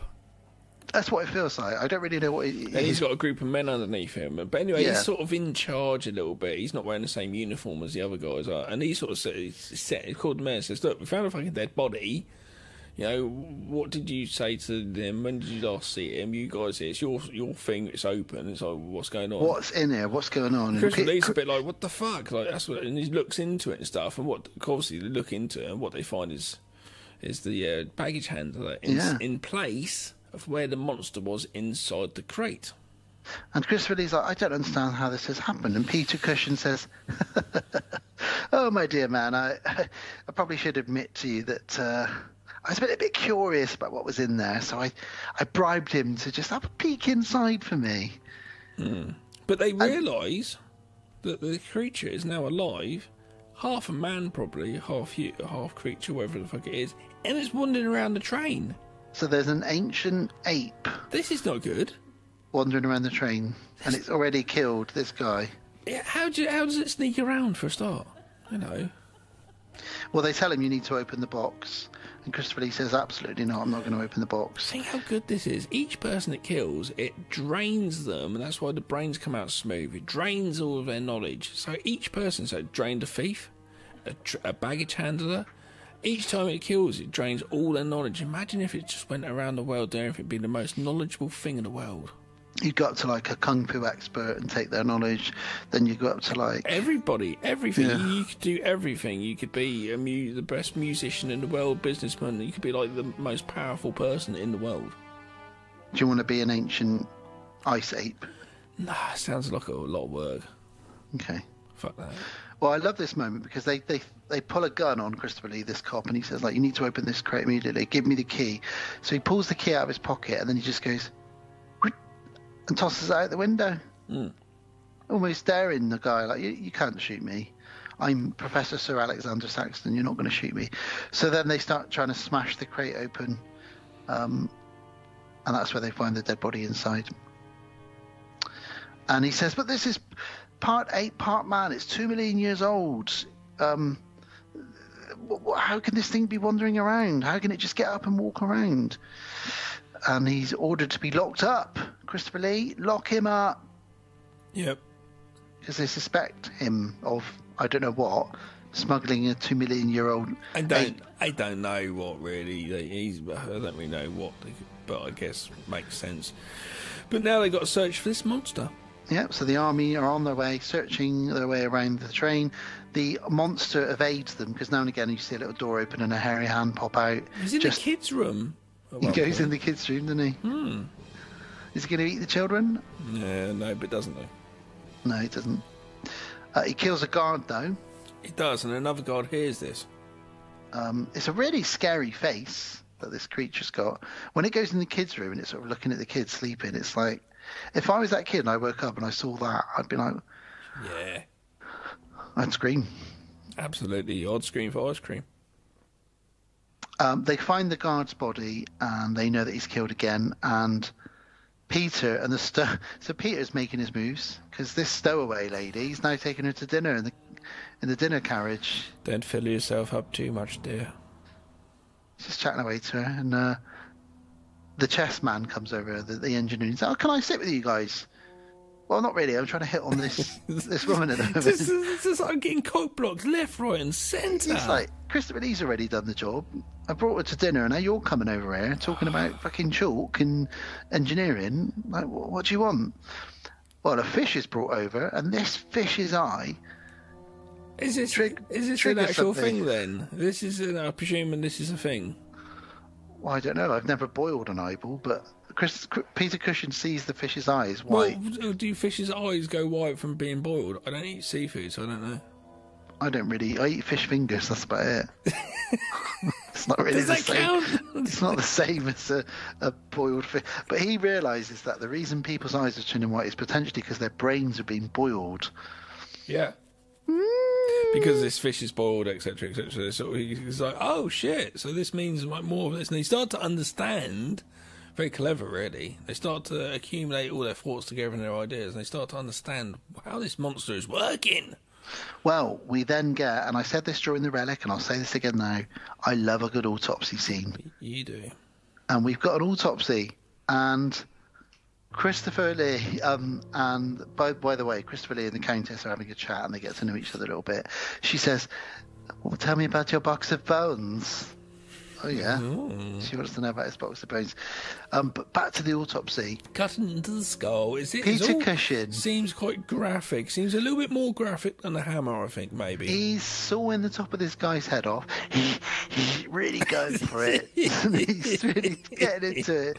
Little Peter Sleeves Cushing. rolled up, a little sweat, pulling out his hanky, wiping his brow. He's only a tiny little man. And he is. Takes the top of this guy's head off with a saw. It takes him a while, but he gets there. And inside, the brain is got no wrinkles on it. It's not like Dave Bautista's head. As the woman says, smooth as a baby's bottom as she rubs it. Like, oh, God. She sort of pats it, and you can see it's a bit sort of wobbly, like a brain might be. And it's like, oh, it looks smooth membrane. Why did she pat it? I don't. Because that's what you do with a baby's bottom. A little pat. It's a baby's bottom. Which means it's been drained, Gav. Drained of its knowledge. Because apparently, Peter Cushing says all the wrinkles on the brain are because of all your memory. The science is bad. They're because of all the memories and things that you've absorbed over the years. I don't think that's scientifically accurate. I'm going to eat your brain as feed on your knowledge. What's that thing from Planet Terror? Little kid says when he's at the breakfast table. Oh, yeah. God, I can't remember what it is now. Yeah, I can't remember. But yeah, he does say something like that. So yeah, they have a look at the brain and they sort of start figuring it out really, that the creature is sort of sucking people's memories and thoughts and experiences and knowledge. He's a sucker. The creature, as they leave, the creature then enters the room that's got the body in it, and it looks at the brain It's a really good looking monster, by the way. It's great. It's really good. It's just really, a guy in a suit, but really good looking. Looks good though. Yeah. Even now. While the monster is in there, sort of looking at the brain, thinking, "Oh yeah, I did that." The runaway lady, the stowaway, enters. So the monster sort of backs into a little corner for a bit. Crack the safe. And she isn't a stowaway, is she? She's a fucking tea leaf. She's an international fucking safe cracker. That's what she is, this woman. Yeah. Cheeky. And she's got a bit of cushion wrapped around her little finger. She's told him a story. "Oh, help me." And he's like, "Oh, my dear lady." Oh, gobble. He's bought her dinner and everything. Cheeky He thinks he's going to get his end away with her, but no. She wants to crack a different type of safe. Yep. A real safe. But while she's trying to steal something from the safe, she is face to face with an old red-eyed ancient alien ape who kills her. Yeah, and drains her knowledge. And now it can crack safes, it can pick locks, and it can handle baggage. Because that's what that guy could do. Yeah. Imagine that when he goes back to his planet. Do you think the monster... What if he picks up from Earth then? I can pick a lock. I can handle baggage on a train. Well, do you think the monster, when he does it, and whatever knowledge he gets, and if he only gets a certain... Because obviously he's going to know some stuff already, so it's only new stuff. So when he only finds a bit, he goes, "Fucking, well, you're a right waste of space, you were." Yeah, after the Does he backhand, have a little he's like, comment to himself on each time? Well, he might have gone, at least I've got a new whistle. Yeah. Yeah, well, I suppose I got that out of it. But I've got a new tune I can whistle now, but the rest of it was shit. What, does he learn everything, though? What if the guy's got like a kink? He likes to wear women's underwear while he wanks off. Does the monster learn this? He'll probably know that, yeah. And he's like... It's like the risk of buying a sandwich from a supermarket. Occasionally you get one that's a bit shit, and you're like, that was a bit of a waste. Yeah, but I mean, he's learning different things, weird stuff as well. Or is it just superpowers? What is it? It must be everything. My next notes say, horny Peter Cushing is worried about where the... Because he's like, suddenly he's like, hang on a minute, where's my potential shag? You've been making him out to be the same as Peter Cushing's such a gentle soul. I know, but he's really making into this... right deviant. But he's really into this stowaway lady, and he thinks, you know, he's got his... He thinks he's going to get somewhere with her, I think. So he goes looking for her, and he's grabbed by the ape. Yeah. Well, the colonel steps in, shoots the ape. It's got one eye left. It shoots him in the eye. It shoots the ape in the eye, and it's got one eye left. And with that one eye, it tries to sort of affect the colonel. Yeah, yeah. But because it's only got one eye, it only does half a job. Yeah. Which we find out a bit later on when we see the colonel's it's hairy hand. It's almost like a zombie thing where it's starting to slowly take more effect, almost, or something. It's weird. I think because it's got one eye, it's just its effect takes longer. But the chief passes out anyway. Chief inspector. He does, and he wakes up in the bed. Christopher Lee shows up, and he's very cross. And Chris chats to him, and he says, "You know that the woman was an international jewel thief, an international safecracker, and she had a smooth brain as well, because we also cracked her head open with a saw and had a look. A lot's happened while you've been asleep, actually." Pete Cushion's like, "I'm cracking heads open left, right, and centre." I didn't expect this when I came on this train journey. I thought I was going to get some pussy, and now I'm sawing people's heads open. Fuck's sake! But a man's got to do what a man's got to do. Yeah, it's a different type of head. And this is where the theory is introduced, that this creature is able to suck out your memory and your knowledge through your eyes. Yeah. And the monk, we cut to the monk now, Robert De Niro monk. Yeah. And he says, let's call him Bobby Monk. Bobby Monkhouse. Bob Monkhouse. Bob Monkhouse. British comedian from the 70s and 80s for anyone who remembers. And he says the creature's evil. What did he host? 5, 4, 3, 2, 1. Is that Ted Rogers? No, that was Ted Rogers. He hosted... God, I can't even remember what he hosted now. Bob Monkhouse... Fucknose. That was what it was called. Bob Monkhouse. I'm Bob Monkhouse. Welcome to Fucknose. Fucknose. Anyway, the monk claims that they've got the devil on the train, a demon, pure evil, something unholy. So we know that already, but the monk's just sort of solidifying that. The autopsy then on the creature, they remove the eye from the creature, and they get a little bit of liquid out of the eyeball. Now that's one of the two plot points that I love. I love that this science clearly isn't right, but I love that in 1972 when this film was made, they just thought this was a really good bit of science.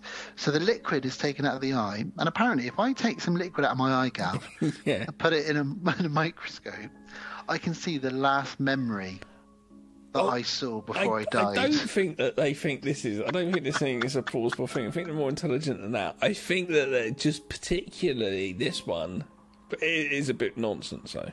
But I love it. And what they do is they put the liquid under there and they, good Lord, look! And he looks at the microscope. The last thing the monster saw! And it's Christopher Lee holding a gun with the colonel next to him.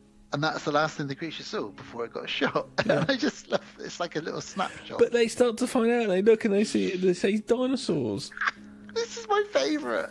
And I'm not, honestly, I love this film. I'm not dissing it at all. But I love, they go, right, let's keep zooming out on the microscope. Oh, look, there's dinosaurs. And then they keep zooming out and zooming out and zooming out. And then the Countess comes in and she says, what are you guys looking at? And he's like, well, and they explain it to her and he goes, hang on a minute. I've zoomed out loads. And I can see something that looks like the planet Earth from space. Yeah. This thing's come from another dimension, another planet. And they realise it's an alien. And that's what I love. An alien. I never saw it coming when I first saw this. I was like blown away that this was an alien. I know. It's so the thing. It really is. The thing. Apparently... the thing on a train. It was investigated for plagiarism because it's so similar to Who Goes There, which is the original story that they then turned into The Thing from Another World and then The Thing. Right. So it was investigated for plagiarism a little bit. Right. But, you know, and this came out before The Thing, so it would have only really copied the book, Who Goes There.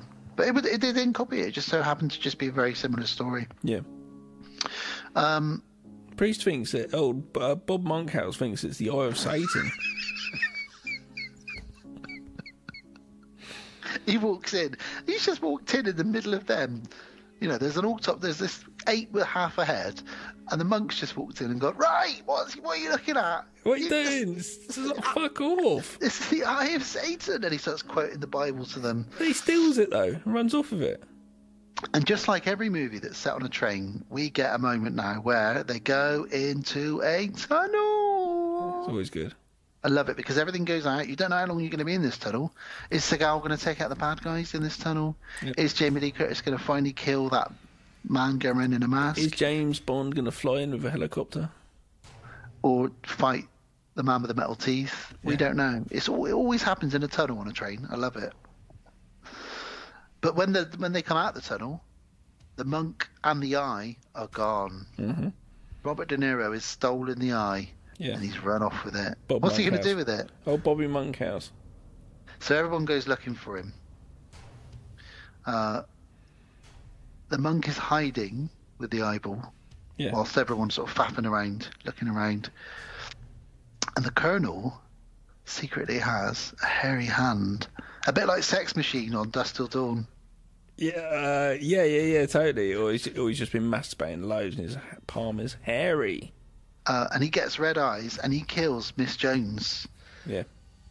But the monk sees all of this and he goes up to the colonel and he says, here's the eye. I will worship you. I will do whatever it is you need.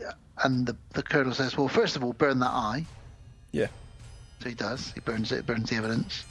And he's like, he doesn't really want to know Robert De Niro initially. He sort of thinks he's a bit annoying, but later on, Robert De Niro does convince him enough. It's a bit like Johan from Ghostbusters 2, following Vigo around, doing what he knows he's going to get great power out of it eventually. But so I find really interesting though that the monster sort of says to the police chief, who's basically the monster, sort of says to him.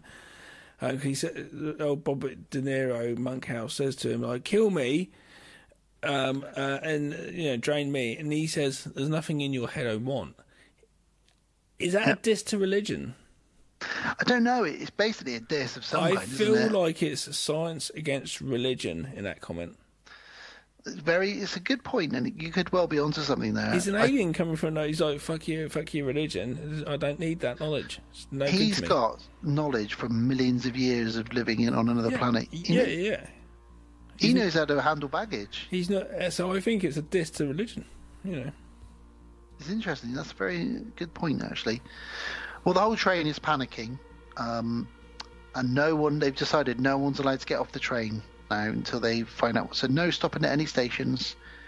We're going to keep going until we get this resolved and we capture the creature and kill it. The old monster, who is now the chief, goes and kills the old radio guy. Yep. Poor radio guy. Poor radio dude. It's like the coffee cops from the Relic. Yeah. Didn't deserve it. No. So the train isn't going to... It's just going to keep going. There's going to be... no one's going to be able to radio in and say the train isn't stopping at the station. So this is like in the thing when you do your test, your blood test. They're now thinking we can test the eyes. How do they test the eyes? Yeah, well, they're thinking it's turning the lights off, aren't they? Or do they do that later on? First of all, how do they test the eyes first of all? That's what I'm asking you. How do they test the eyes? I know that they later on think that they should turn the lights off, and the eyes would be glowing or something like that. That's right. Well, they check to see who's got white eyes, basically. That's it first of all, but then they realise later on, we should have just fucking turned the lights off. That's the best way we could have done it. Yeah, they're checking for white eyes. So it is like I've actually written thing blood test scene because it is very much like that. Yeah. And they discuss, Peter and Chris discuss basically, this is a virus, this is an infection. That's how it is. We got to treat it like that, and we need to sort of whoever's carrying it is. We need to find them and we need to kill it. Therefore, killing the infection. So that's kind of the plan, really. Here, all of a sudden, like the fucking blue, Telly Savalas turns up. Well, we've got at the next station coming up, even though the train's not been told to stop, you've got Telly Savalas like kind of taking over. Now he's like, who is he in this? He's like a Russian sheriff badass. And he's been told that there's been a murder on this train coming up, so they're there to actually investigate. So he's kind of the cops. But he's also dressed like a wrestler from WWF in 1983. I can imagine him wrestling the Ultimate Warrior. And he's just walking around with this Russian accent, giving everybody what for. Well, it's always troops there, and just the train guy at the station, and they're waiting for his train to turn up. And the guard's like, you can't. It's not going to get stopped. He says, "You're fucking stopping that train," and it has to get stopped for some reason. I don't know how he does that for him. Well, he's a very high-ranking captain. Yeah. Also, to get on, so that's what happens. So the chief isn't really happy with this. Obviously, he's actually the fucking monster. Nobody knows that except us. But that's the difference between the Thing in John Carpenter's The Thing. We don't know who it is. In this, we know who it is. Yeah. And Peter says, the Colonel says to Christopher Lee, "What do you think is behind all of this?" And he says, "An alien." Straight up, this is an alien. Telly Savalas. Yeah, that's what this is. The chief guy, the monster, he actually goes to see that scientist, who's the one who's the practicing scientist, who's the engineer, and talks to him about gravity in space. He says, "What do you know about gravity in space?" And he wants to see if he knows some knowledge that he can steal. Mm-hmm. But he doesn't. He takes a little bit, but not enough, so he kills him. He's a prime candidate though, because he's quite a clever bloke, and he's very good at chess. So. Yeah, he's a clever guy. He obviously going to take stuff from it, absolutely. It's good to be an engineer. At one point, Christopher Lee, Daddy Pig from Peppa Pig is an engineer, a structural engineer. Yeah, you can tell what you watched in the days. Yeah. He's a structural engineer. Well, what you need to do now is take him to Peppa Pig World. Well, not yet. Get him down there. I relate to Daddy Pig. So... At one point, they say to Christopher Lee, "How do we know you're not the monster?" And he says, "A monster? Good Lord, I'm British. How dare you?" Yeah. We're British. So good. Absolutely good. So the monk now decides that he's the Colonel's sidekick. And the alien colonel's like, yeah, all right, that's fine. I love the fact Christopher Lee has managed to draw this incredible picture from what he saw, which was of the Earth from the eye. Where's he got this picture? He actually must have drawn it. Also, it's incredible. Can we talk about the dinosaurs? Why is it that the memory of the last thing it saw is a photograph of Christopher Lee holding a gun, but then the memory of the dinosaurs is just a crude child's drawing of dinosaurs in a colouring book, it looks like. Is that what it saw? Is that what dinosaurs really look like? I don't know, maybe. They could have just taken a snippet from a Ray Harryhausen film and used that. Yeah, I don't know. Well, anyway, there's some they say it's weird... alive and someone on this train. And there's a weird subplot now where the Countess and the Count are transporting some steel, really like pure steel that is heat resistant, and you can basically use it to build a spaceship if you wanted. So that is what the creature wants. Yeah, and being an engineer, he needed all that knowledge. And he basically reveals to the monk, he says, what happened was, millions of years ago, me and my mates came to Earth, and they all fucked off and left me here. And I wasn't supposed to stay behind, but I've been living, I froze myself in the ice, and I've moved from person to person to person to person. And now I want to build a spaceship and go back to them and tell them everything I've found, you know. They're probably wondering where I am, to be honest with you. Yeah. So, probably time for me to go home. That is kind of the plot. It's quite cool that it speaks to him like that. We've got Kojak on, have we?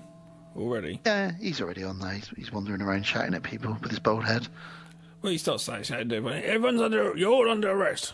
What? Everybody? Everybody's really outraged because they're all very British, and they say, you can't do this. And he says, I can do what I want. I'm Telly Savalas. And I'm here to get the killer. And he demands... Then he has a whip, and he rips Robert De Niro. Then he punches Christopher Lee in the face. You don't punch Christopher Lee in the face, Gav. No. Not even if you're Telly Savalas. No. He threatens people, yeah, he whips the monk. Monk whipper. I've seen that video. And yeah, he whips the monk because he tried to protect the colonel. The colonel gets stabbed and shot. Yeah. So the hairy hand colonel, the alien. And the monk takes on the infection. He does. He says, come. I laughed at this line. Come into me, Satan. Yeah. I thought, oh, hello. Yeah, I think so. But it's very Exorcist, isn't it? Come into me. Absolutely. When he takes it from Reagan. Yeah, really cool. So now the monk already looked quite gnarly, but now he's got bright red eyes. It's quite a good look, isn't it? It looks great. Yeah. They turn the light. Lee turns the lights out. He does indeed. And the eyes are glowing. Yeah. Telly Savalas gets killed. Yep. The monk. He wasn't in it for long. He wasn't. He literally showed up. He's quite a presence though, because I remember the movie and I always remember Kojak in it. Yeah, well, he's on the poster. That's the funny thing. Oh, yeah. He's in it for 10 minutes, honestly. Yeah. Because he shows up, he shouts at a few people, then he gets on the train, whips the monk, punches Christopher Lee, and then gets killed. Yeah. That's it. So the monk then enters the Countess's carriage and kills some... Oh, yeah, I've got a priest wants Satan to come in him. He kills the Count. And he does. He does My come next into note, and he does. You've made this very sexual. Yep. So Christopher Lee has a strobe light. This is what they use now. And this is the one thing that can make the creature sort of weak, a strobe light. So you can go to a disco. Don't go to discotheque. Fucking hell. Imagine that, you're at the disco like, oh my God, that one's an alien. Or you'd be in the cinema and it'd go, the next film contains scenes with flashing lights. The one guy that gets and walks out, you're like, he hasn't got epilepsy. He's an alien. Yeah. Go get him. Yeah. Get him now. So yeah, I love this bit now because there's a power that we don't know about that yet, that the alien's about to show us that he can do. And he basically reveals, I'm from another galaxy, watch this. And he sends we talked about energy weirdly when you die in the intro to this episode, and he says we're all made of energy and I can control that energy, watch this. And he reanimates every corpse that he's killed. So good. All of a sudden we've got zombies. I know, you said we got ancient alien apes, and now we got zombies, loads of these white-eyed zombies which are creepy as anything. And some of them have got top of their heads missing because they've been autopsied, and they're just it's so good. They're stumbling along. All these train guys, baggage handler, they're all there. And they start zombieing their way down the train. He does say before that happens, if you let me go, I can teach you to end pain and hunger. He does. That's like, wow. He says, basically, I'll give you all the knowledge in the world, And he knows that they need it, sort of thing. Christopher Lee fights the blind, because they're blind zombies, don't forget, as well. I know, blind zombies. Just fucking creepy as shit. Christopher Lee fights them, of course, with a sword. It's Dave Triffitt, is that all blind? What's that? The bright light that comes out, blinds everybody. Tomb of the Blind Dead, isn't it? And all those movies, we love those. Great movies. They realise it's that classic. We've got to disconnect the train carriage. That's what we got to do, because all the zombies are on one carriage. I know. I did think, are you just going to let that go? Obviously, it's good, though, what happens. But I was at first like, you can't just let that go. And Peter's trying to disconnect it, but he's not strong enough until Christopher Lee arrives. And then with one swift arm movement, he just disconnects the carriage. The train goes flying over the edge with all the zombies in it. Explodes into a million pieces. And luckily, their carriage, with all the goodies in it, just manages to just stop just in time. Yeah. Then there's a shot of planet Earth at the end. Yeah. So there you go. So, okay. I zoom out on planet Earth, and that's it. Meaning we're being watched, and those guys could come back any time to find their... Because he won't be dead, that alien. He'll just go back in the ice now. The energy that he said he is. He'll just go into the ice, just like the Thing. Yeah. So it don't bother for him. Now, before we talk about our thoughts and feelings on this, very quickly, you did something fantastic yesterday and revealed to me that there's an episode of the new Creepshow series, the brand new Shudder Creepshow series, which is episode 5 of season 2, starring Justin Long, and it's called Night of the Living Late Show. And you listeners are probably wondering what the hell I'm talking about if you haven't seen this. And what happens in this is Justin Long's character invents a type of virtual reality where you can actually go into a film, and he's a horror film fan, particularly a fan of the Romero movies and the Horror Express, because he went to see it with his dad when he was little, and he goes into the Horror Express. And this episode of the Creepshow, 45 minutes long, is basically just Justin Long interacting with all the characters from the Horror Express. Done really, really well. It's so good. And then you find out the reason that he's doing this is because when he was a kid, he fell in love with the Countess, who I can completely understand that. So his whole core is he wants to cheat on his wife by going into this virtual reality and getting with the Countess in the Horror Express. What a weird plot point for an episode of the Creepshow. But also amazing. So thank you, Gav, for that, recommending that. So guys, it's on Shudder if you've got it. If you've never watched any of the other episodes, it doesn't matter if you watch them in order or not. Just jump straight to episode 5 of season 2. It's called Night of the Living Late Show. And if you're a fan of the Horror Express, watch that, because it's almost like a bit of a weird meta sequel to it. It's really weird. It's good though. Really good. But going back to the Horror Express from 1972, thoughts? Love it. Absolutely love it. It's got everything in it that we love. Yeah. It feels like a Hammer film, so it's got the Hammer elements. It's a proper horror story, you know? Yeah, but it's not just horror, it's science fiction as well. Oh, yeah, it's got a lot of stuff going on. The aliens, the zombies as well. Yeah. It's got some great characters in it. It's got some funny moments in it. Like I said, Peter Cushing is definitely trying to get with this safecracker. He doesn't realise that she's just taking him for a ride, Locks literally. Everywhere.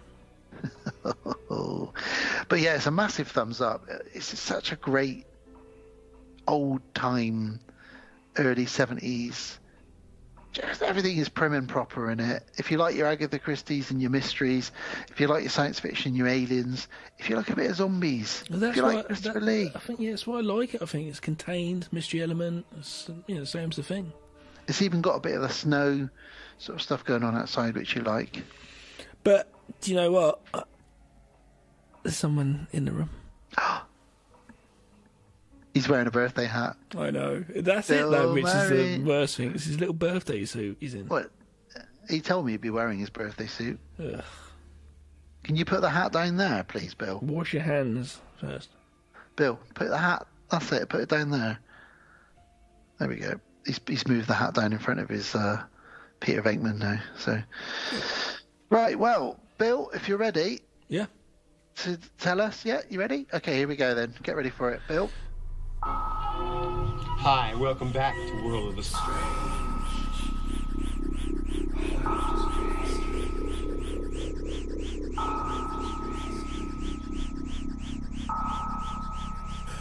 World of the Strange.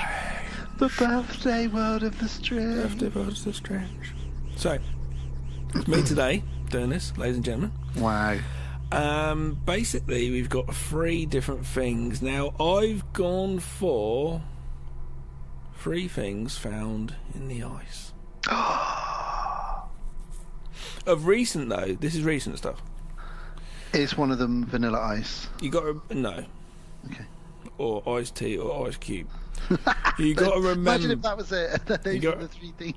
You got to remember now, with the world getting a bit warmer, that ice is melting. Oh, the ice is gonna melt. The ice is definitely gonna melt, and that is the problem with things going on. But let's get into the first one now. With these, you have different groups of people, scientists, being out in remote places for long periods of time. So this first one, now this is in the middle of the Filchner Ron ice shelf, a 5-hour flight from the nearest Antarctic station. Okay, it's quite far away. So this guy called James Smith, the British Antarctic Survey, he was there for like 3 months of freezing temperatures, sleeping in a tent and eating like dehydrated food. The science itself was a hassle to study the history of the floating shelf. So basically, they just wanted to study the shelf floor of the ocean. Yeah, because they'll be millions of years old, won't it, down there? So they'll be really interested in what's down there. Yeah, and it's very hard to get to, obviously. So you know, they were like, right, so we need to get down there. They want to get the seafloor sediment, which is under. It's locked under half a mile of ice. So to get to it, Smith and his colleagues had to melt 20 tons of snow.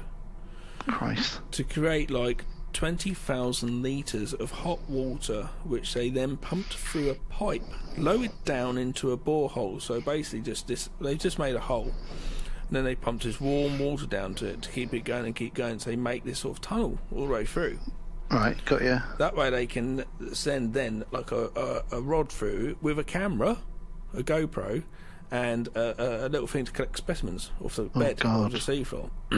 So what happens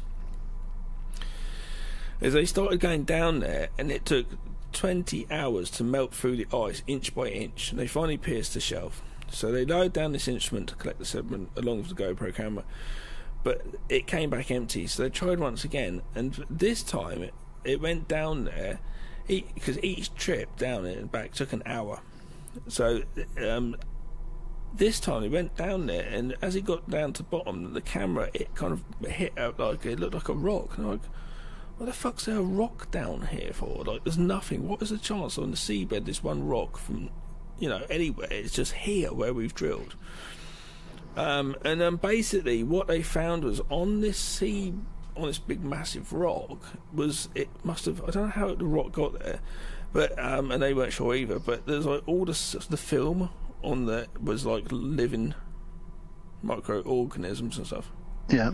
And it's on there, so they managed to get samples from that. But that stuff's been there for years. But feeding and living down there in a place which should not be able to do that, and somehow with a stream of water coming through a certain way, it has managed to do that. Really crazy stuff. So it's not like a crazy thing. It's not like a crazy creature or something. It's not like the Horror Express. But even so, there was something living. There's an organism living down there which shouldn't really be able to survive. No. Because nothing's cracked that shelf for millions of years, probably. Yeah, exactly. Whoa, okay, but nobody got a face bitten off or anything like that? No. The rock also was lined with like wispy filaments, perhaps a component of the bacterial mats, or perhaps a peculiar animal known as a hydroid. And let me guess, they brought that back to a lab and they're going to try and do something with it. They would have brought it back and they would have just been checking it out, yeah, but I don't really know what more can be done with it. I don't think they'd grow it or anything. I don't know how long it would survive anyway, really. Is this quite recent then, is it? Yeah. Jesus, okay, we'll watch the news for whatever happens there. Okay. Alright, let's go to the second one. Okay. Yeah, these are all within the last 2 or 3 years, all 3 of these. So there's another expedition in Antarctic, took to the waters for a 50-day journey across the Southern Ocean and beyond the ice continent earlier this year, in fact. On board, well, it would have been last year, on board New Zealand's research vessel, the RV Tanguru, or whatever that is, an international team used state-of-the-art technology to scan the seabed. Imaging systems allowed scientists to capture fascinating images like they've never seen before. So this isn't really, I suppose it is under the ice, but it's in the ocean as well, really, so it's not totally in the ice. Suddenly the abyssal plain reveals itself. It looks barren like the surface of Mars, but a closer look reveals that no one has ever witnessed in Antarctica at all, because obviously, like I said, what's going on at the moment, we're starting to see more things of the world which we could never see before, which is quite incredible, really, because it also goes to show us how we all evolved and everything, you know, especially when you start finding fossils and whatnot. It's like peeling the layers back on the Earth, essentially. Yeah, totally. They wanted a closer look of what some of the marine life was. They sent down like a fishing net and they found 12 buckets of mud and one single fish. They brought up basically from the bottom. I don't know how far it was. It's very far down. They brought it back up, and in amongst the mud, you can there's pictures of this. So if I go back to the picture, I'll put it on the Facebook page of what they found.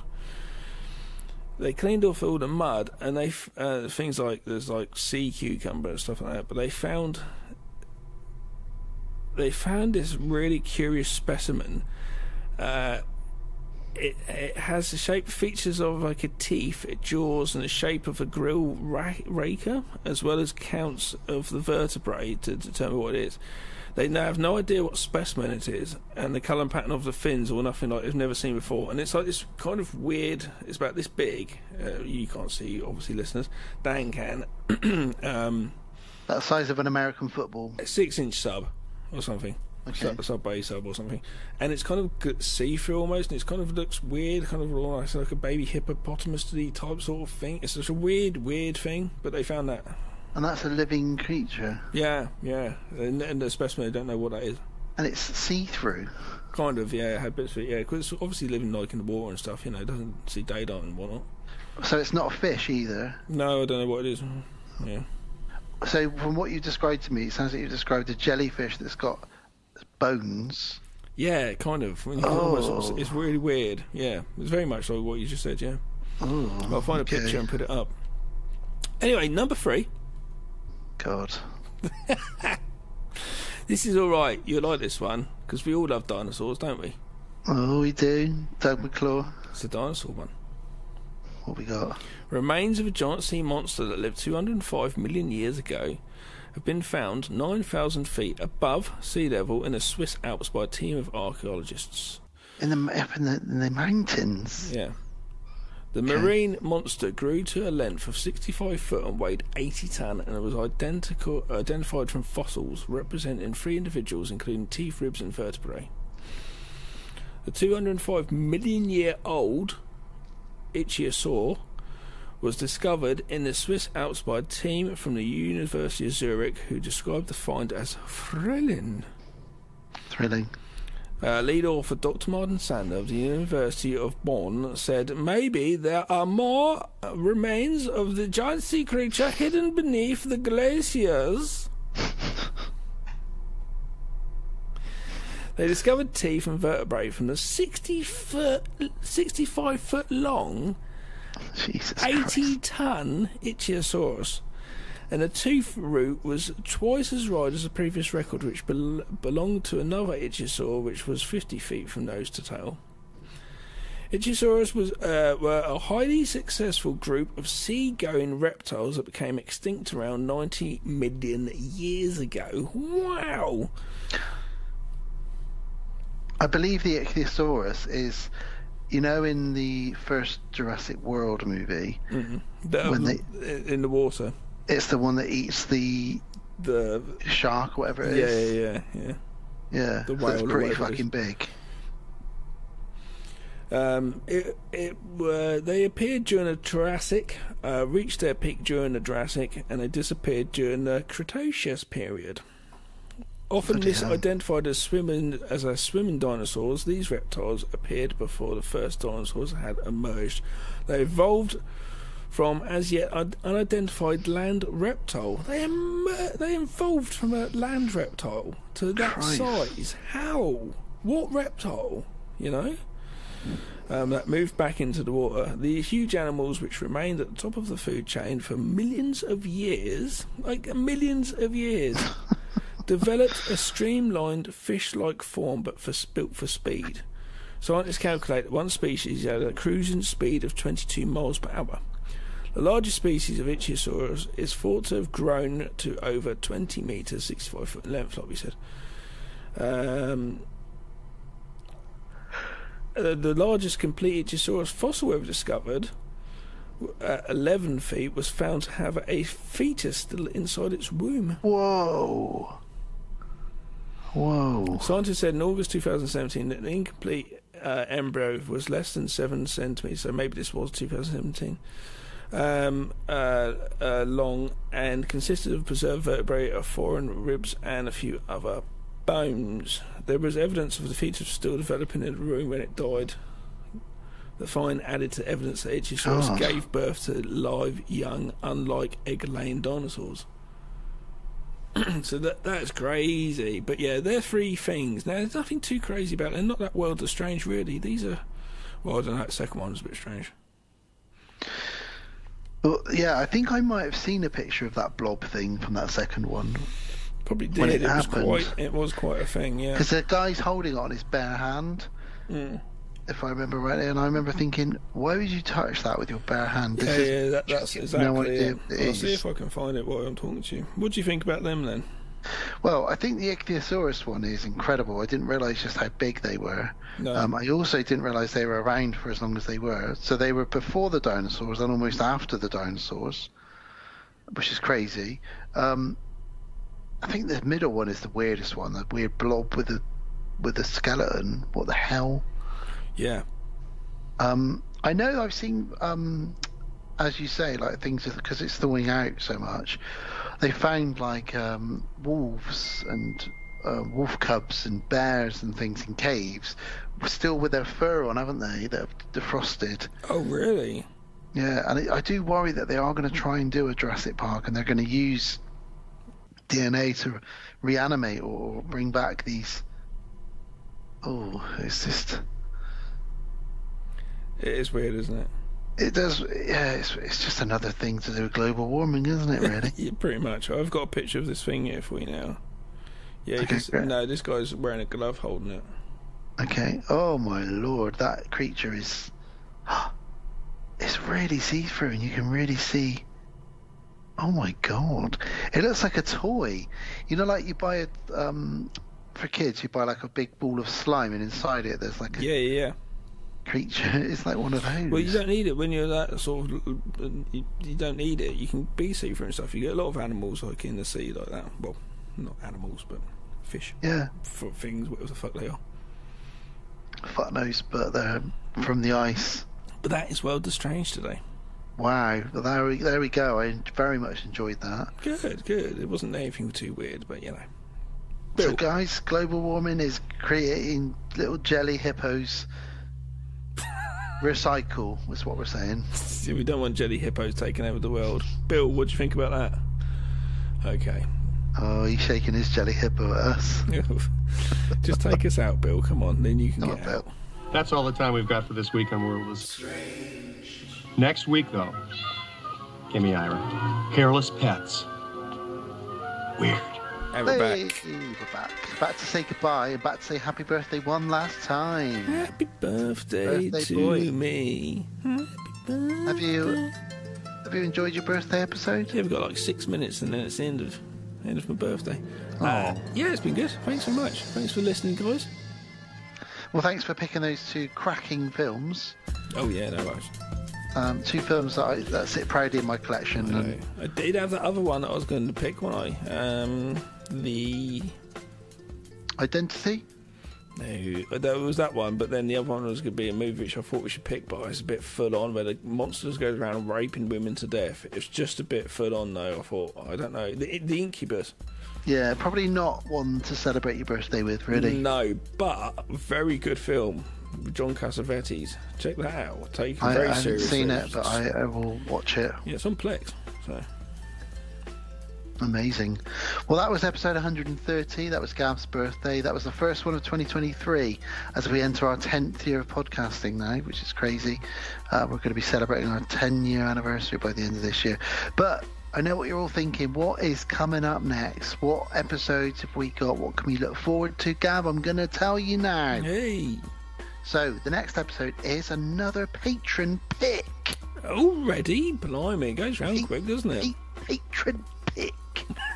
What is it? It's Don Collier. Yeah. Our patron has decided for us. We will be covering the classic Toby Hooper Poltergeist. Oh, just picked it up on Blu-ray myself. There we go. And he's paired that up with the modern cult classic Hereditary. Cool. Very good. That one, you know. That's going to be quite an interesting conversation on both departments. It's both involving a family, child. In each family, something weird happens to them. Yeah, okay, cool. Yeah. Very exciting. Yeah. Very excited for Poltergeist especially. Episode 132 then will be our Valentine's special. Nice. And as I spoke about in the last episode, sexy Christian Slater double bill. Oh yeah. Very Bad Things. Great. And True Romance. Cool. Excited to talk about True Romance, especially there. Yeah, totally. And that means that episode 133 will be still celebrating in February. We will be celebrating, as we try to do every year, Women in Horror Month. Yeah. Which is February every year. So we have got 2 badass babes kicking butt. 2 movies. One of them is The Hunt, which is quite a recent film in the last couple of years. Very good, very good. And Home Invasion with a twist. You're Next. Cool.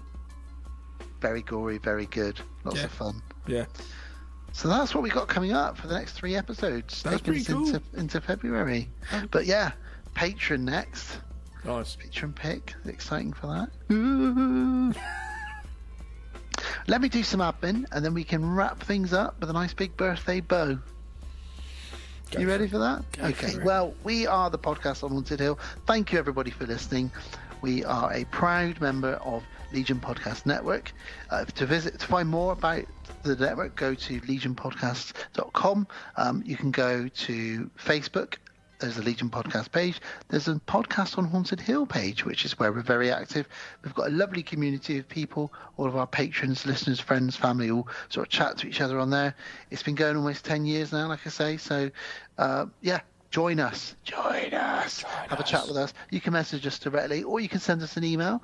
It's the Podcast on Haunted Hill at outlook.com if you want to drop us an email with suggestions, if you want to talk about being a patron or anything else tell us what we're doing right, what we're doing wrong, and anything else that you want to say. Don't send nudes, though, please. Well, okay, maybe send them to. I'll pass them on to Gav. You can find us anywhere you're listening to us right now, but we're available pretty much any podcasting platform: Spotify, YouTube, Podknife, Apple Podcast Addict. Anywhere there's a podcast, you can usually find us. Just search for us. Just Google us. Google us, baby. We're on Twitter. It's at Haunted Podcast, and we're on Instagram, the Podcast on Haunted Hill Insta. Also, we haven't talked about it in this episode, but we also have a film production company called Deadbolt Films. Don't we, Gav? Yeah, we do. We've done short films, we've done feature films, we have comic, we have several podcasts, including Gav's other podcast, which is called The High Strangeness Podcast with my dearest Sarah, talking about spooky dooky things. The new episode we'll be doing soon is going to be talking about time travel. But we've just done Gary Heidnik, a killer, which people don't really know of that much. But if you're into that sort of stuff, check it out. But it is pretty full on. I also do another show. It's a good time to talk about that. A show with our buddy, RJ McCready. Oh, no, RJ. And that's called Blame It on the Aliens Podcast, where we cover generally conspiracy theories or urban legends or cryptids. And we most recently covered the Legend of the Thunderbirds, which is a giant, not the puppet show from the 60s. The Thunderbirds is a giant 20-foot wingspan bird that has been spotted flying over America several times. So we cover that, and that was a lot of fun. And for the episode coming after that, we will be covering Travis Walton. Oh, of course. The alien abduction, Fire in the Sky. Fire in the Sky. So have a lot of fun. That'll be our 10th episode. Well done. So it's been going a little bit, but that's to celebrate. We thought we'd have a go on that one. So yeah, Deadbolt Films. Just go to deadboltfilms.com and find out more. There's also merch available. We're on YouTube. There's a YouTube channel, Deadbolt Films. Just search for that. There's a few fun things to watch on there. Deadbolt Films is on Instagram. It's just Deadbolt Films, all one word. And we're on Twitter at Deadbolt Films. And finally, thank you to our patrons. Thank you very much. Thank you so much. It's amazing, and I totally appreciate it. If you want to become a patron, just go to Patreon and search for the Podcast on Haunted Hill. If you can't find the link, message me or go on the Facebook page. I will point you in the direction. But of course, we're not asking you to do that. You don't have to do that. But if you want to sponsor us in a way and become a patron for as little as £1 or $1 a month, or as much as you want, £1 million, that'd be fantastic. Either way, it all helps to keep the show ticking over. It helps us to rent some of those or buy some of those more obscure films. It also helps to get the merch produced, headsets, microphones, all that kind of things, little things. It all helps out. If you become a patron, you will get a free T-shirt in a choice of 3 colours of your size. I will be posting a T-shirt out very soon. I do apologise. I just realised I'm making myself a note now to post a T-shirt. And that is your T-shirt, Don. It is. You are going to be getting that. It's winging its way to you now. You'll get, if you become a patron, you get that T-shirt of your choice colour in your size, and you also get added to the list and the rotation, where you get to pick 2 films for us to cover and tell us why you want us to cover them. You can write as much or as little as you want about why you pick those films. Yep. And it's very exciting. And we're doing a patron pick roughly every 3 episodes. So every 3rd episode should be a patron pick. Yeah, totally. There we go. And as always, I want to thank our patrons by name, because we love you so much and we appreciate what you do. So thank you to Don Collier, our next patrons pick. Also thank you to Jamie Jenkins, Kevin S. Fife, Sarah Kay, Rachel, RJ McCready, and Lex Boo.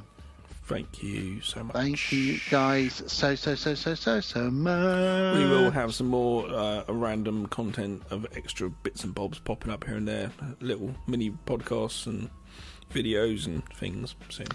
And also, every Friday we are reissuing our old shows 1 week at a time. I just dropped episode 62, ready to be coming out this Friday, which was a Dario Argento episode where we covered Suspiria and Phenomena. So that'll be being re-released to our patrons for them. If they've already heard it, they want to re-listen, or if you never heard it, if you're newer to the show, either way, you'll have that. And if you do become a patron, you can then go back and pull out any of the old episodes and listen to them, because you can't actually get them anywhere else. Yeah, so that's kind of selective. You just can't. They're just not up some of the first ones, and they're a bit rough around the edges. But we still cover some classic films. We do. We've covered a lot of films. We've been going for 130 episodes, so it's a lot going on. But there we go. That is the admin for the show, and we've thanked everybody. And I thank you. It's not my birthday no more. It's gone by. My birthday will be in 3 or 4 months, so that'd be cool. I already have my films lined up. Exciting. Tom Sizemore's porno. What else? Screech from Saved by the Bells porno. Oh, God. They're about on the same footing, really, aren't they? I did see Tom Sizemore. I was like, I looked on his IMDb and his acting. I was like, how many? What do you reckon? Just a quick guess how many films he's done. 80. I think it's 284. No way. Yeah, because he's making shit. Like it looks like last year, probably about 6 or 7 movies came out. Isn't he dead now? I'm sure he died. No, he's just making loads and loads of shit movies. You probably cost next to nothing to employ. Hang on a minute. I'm sure Tom Sizemore died, or am I thinking of somebody else? I think it's someone else, because he still just check his IMDb, his acting count. Tom Sizemore, American actor. He's not dead. Yeah, you're right. He's still alive. Yeah. Bloody hell. Good on you. He's 61 years old. He is making shit. Jesus Christ. It's a lot, isn't it? How many? Too many films. Too many. Too many. Well, there we go. That was episode 130. Thank you again, everybody, for tuning in and supporting us and just being with us on this ride. Glad to get the time machine out again. It's always good fun, and we'll do that again in a year's time. Yeah. As long as the world's still here. Well, it's a good night from Tom Sizemore's fake penis. It is a good night from a really big, scary beast. Monster. That's no way to talk about yourself, Gav. And it's a good night from Christopher Lee's moustache. It is. It's a good night from Kojak, who loves you, baby. With a squeaky, shiny head. Yeah. Right. Good night, ladies and gentlemen.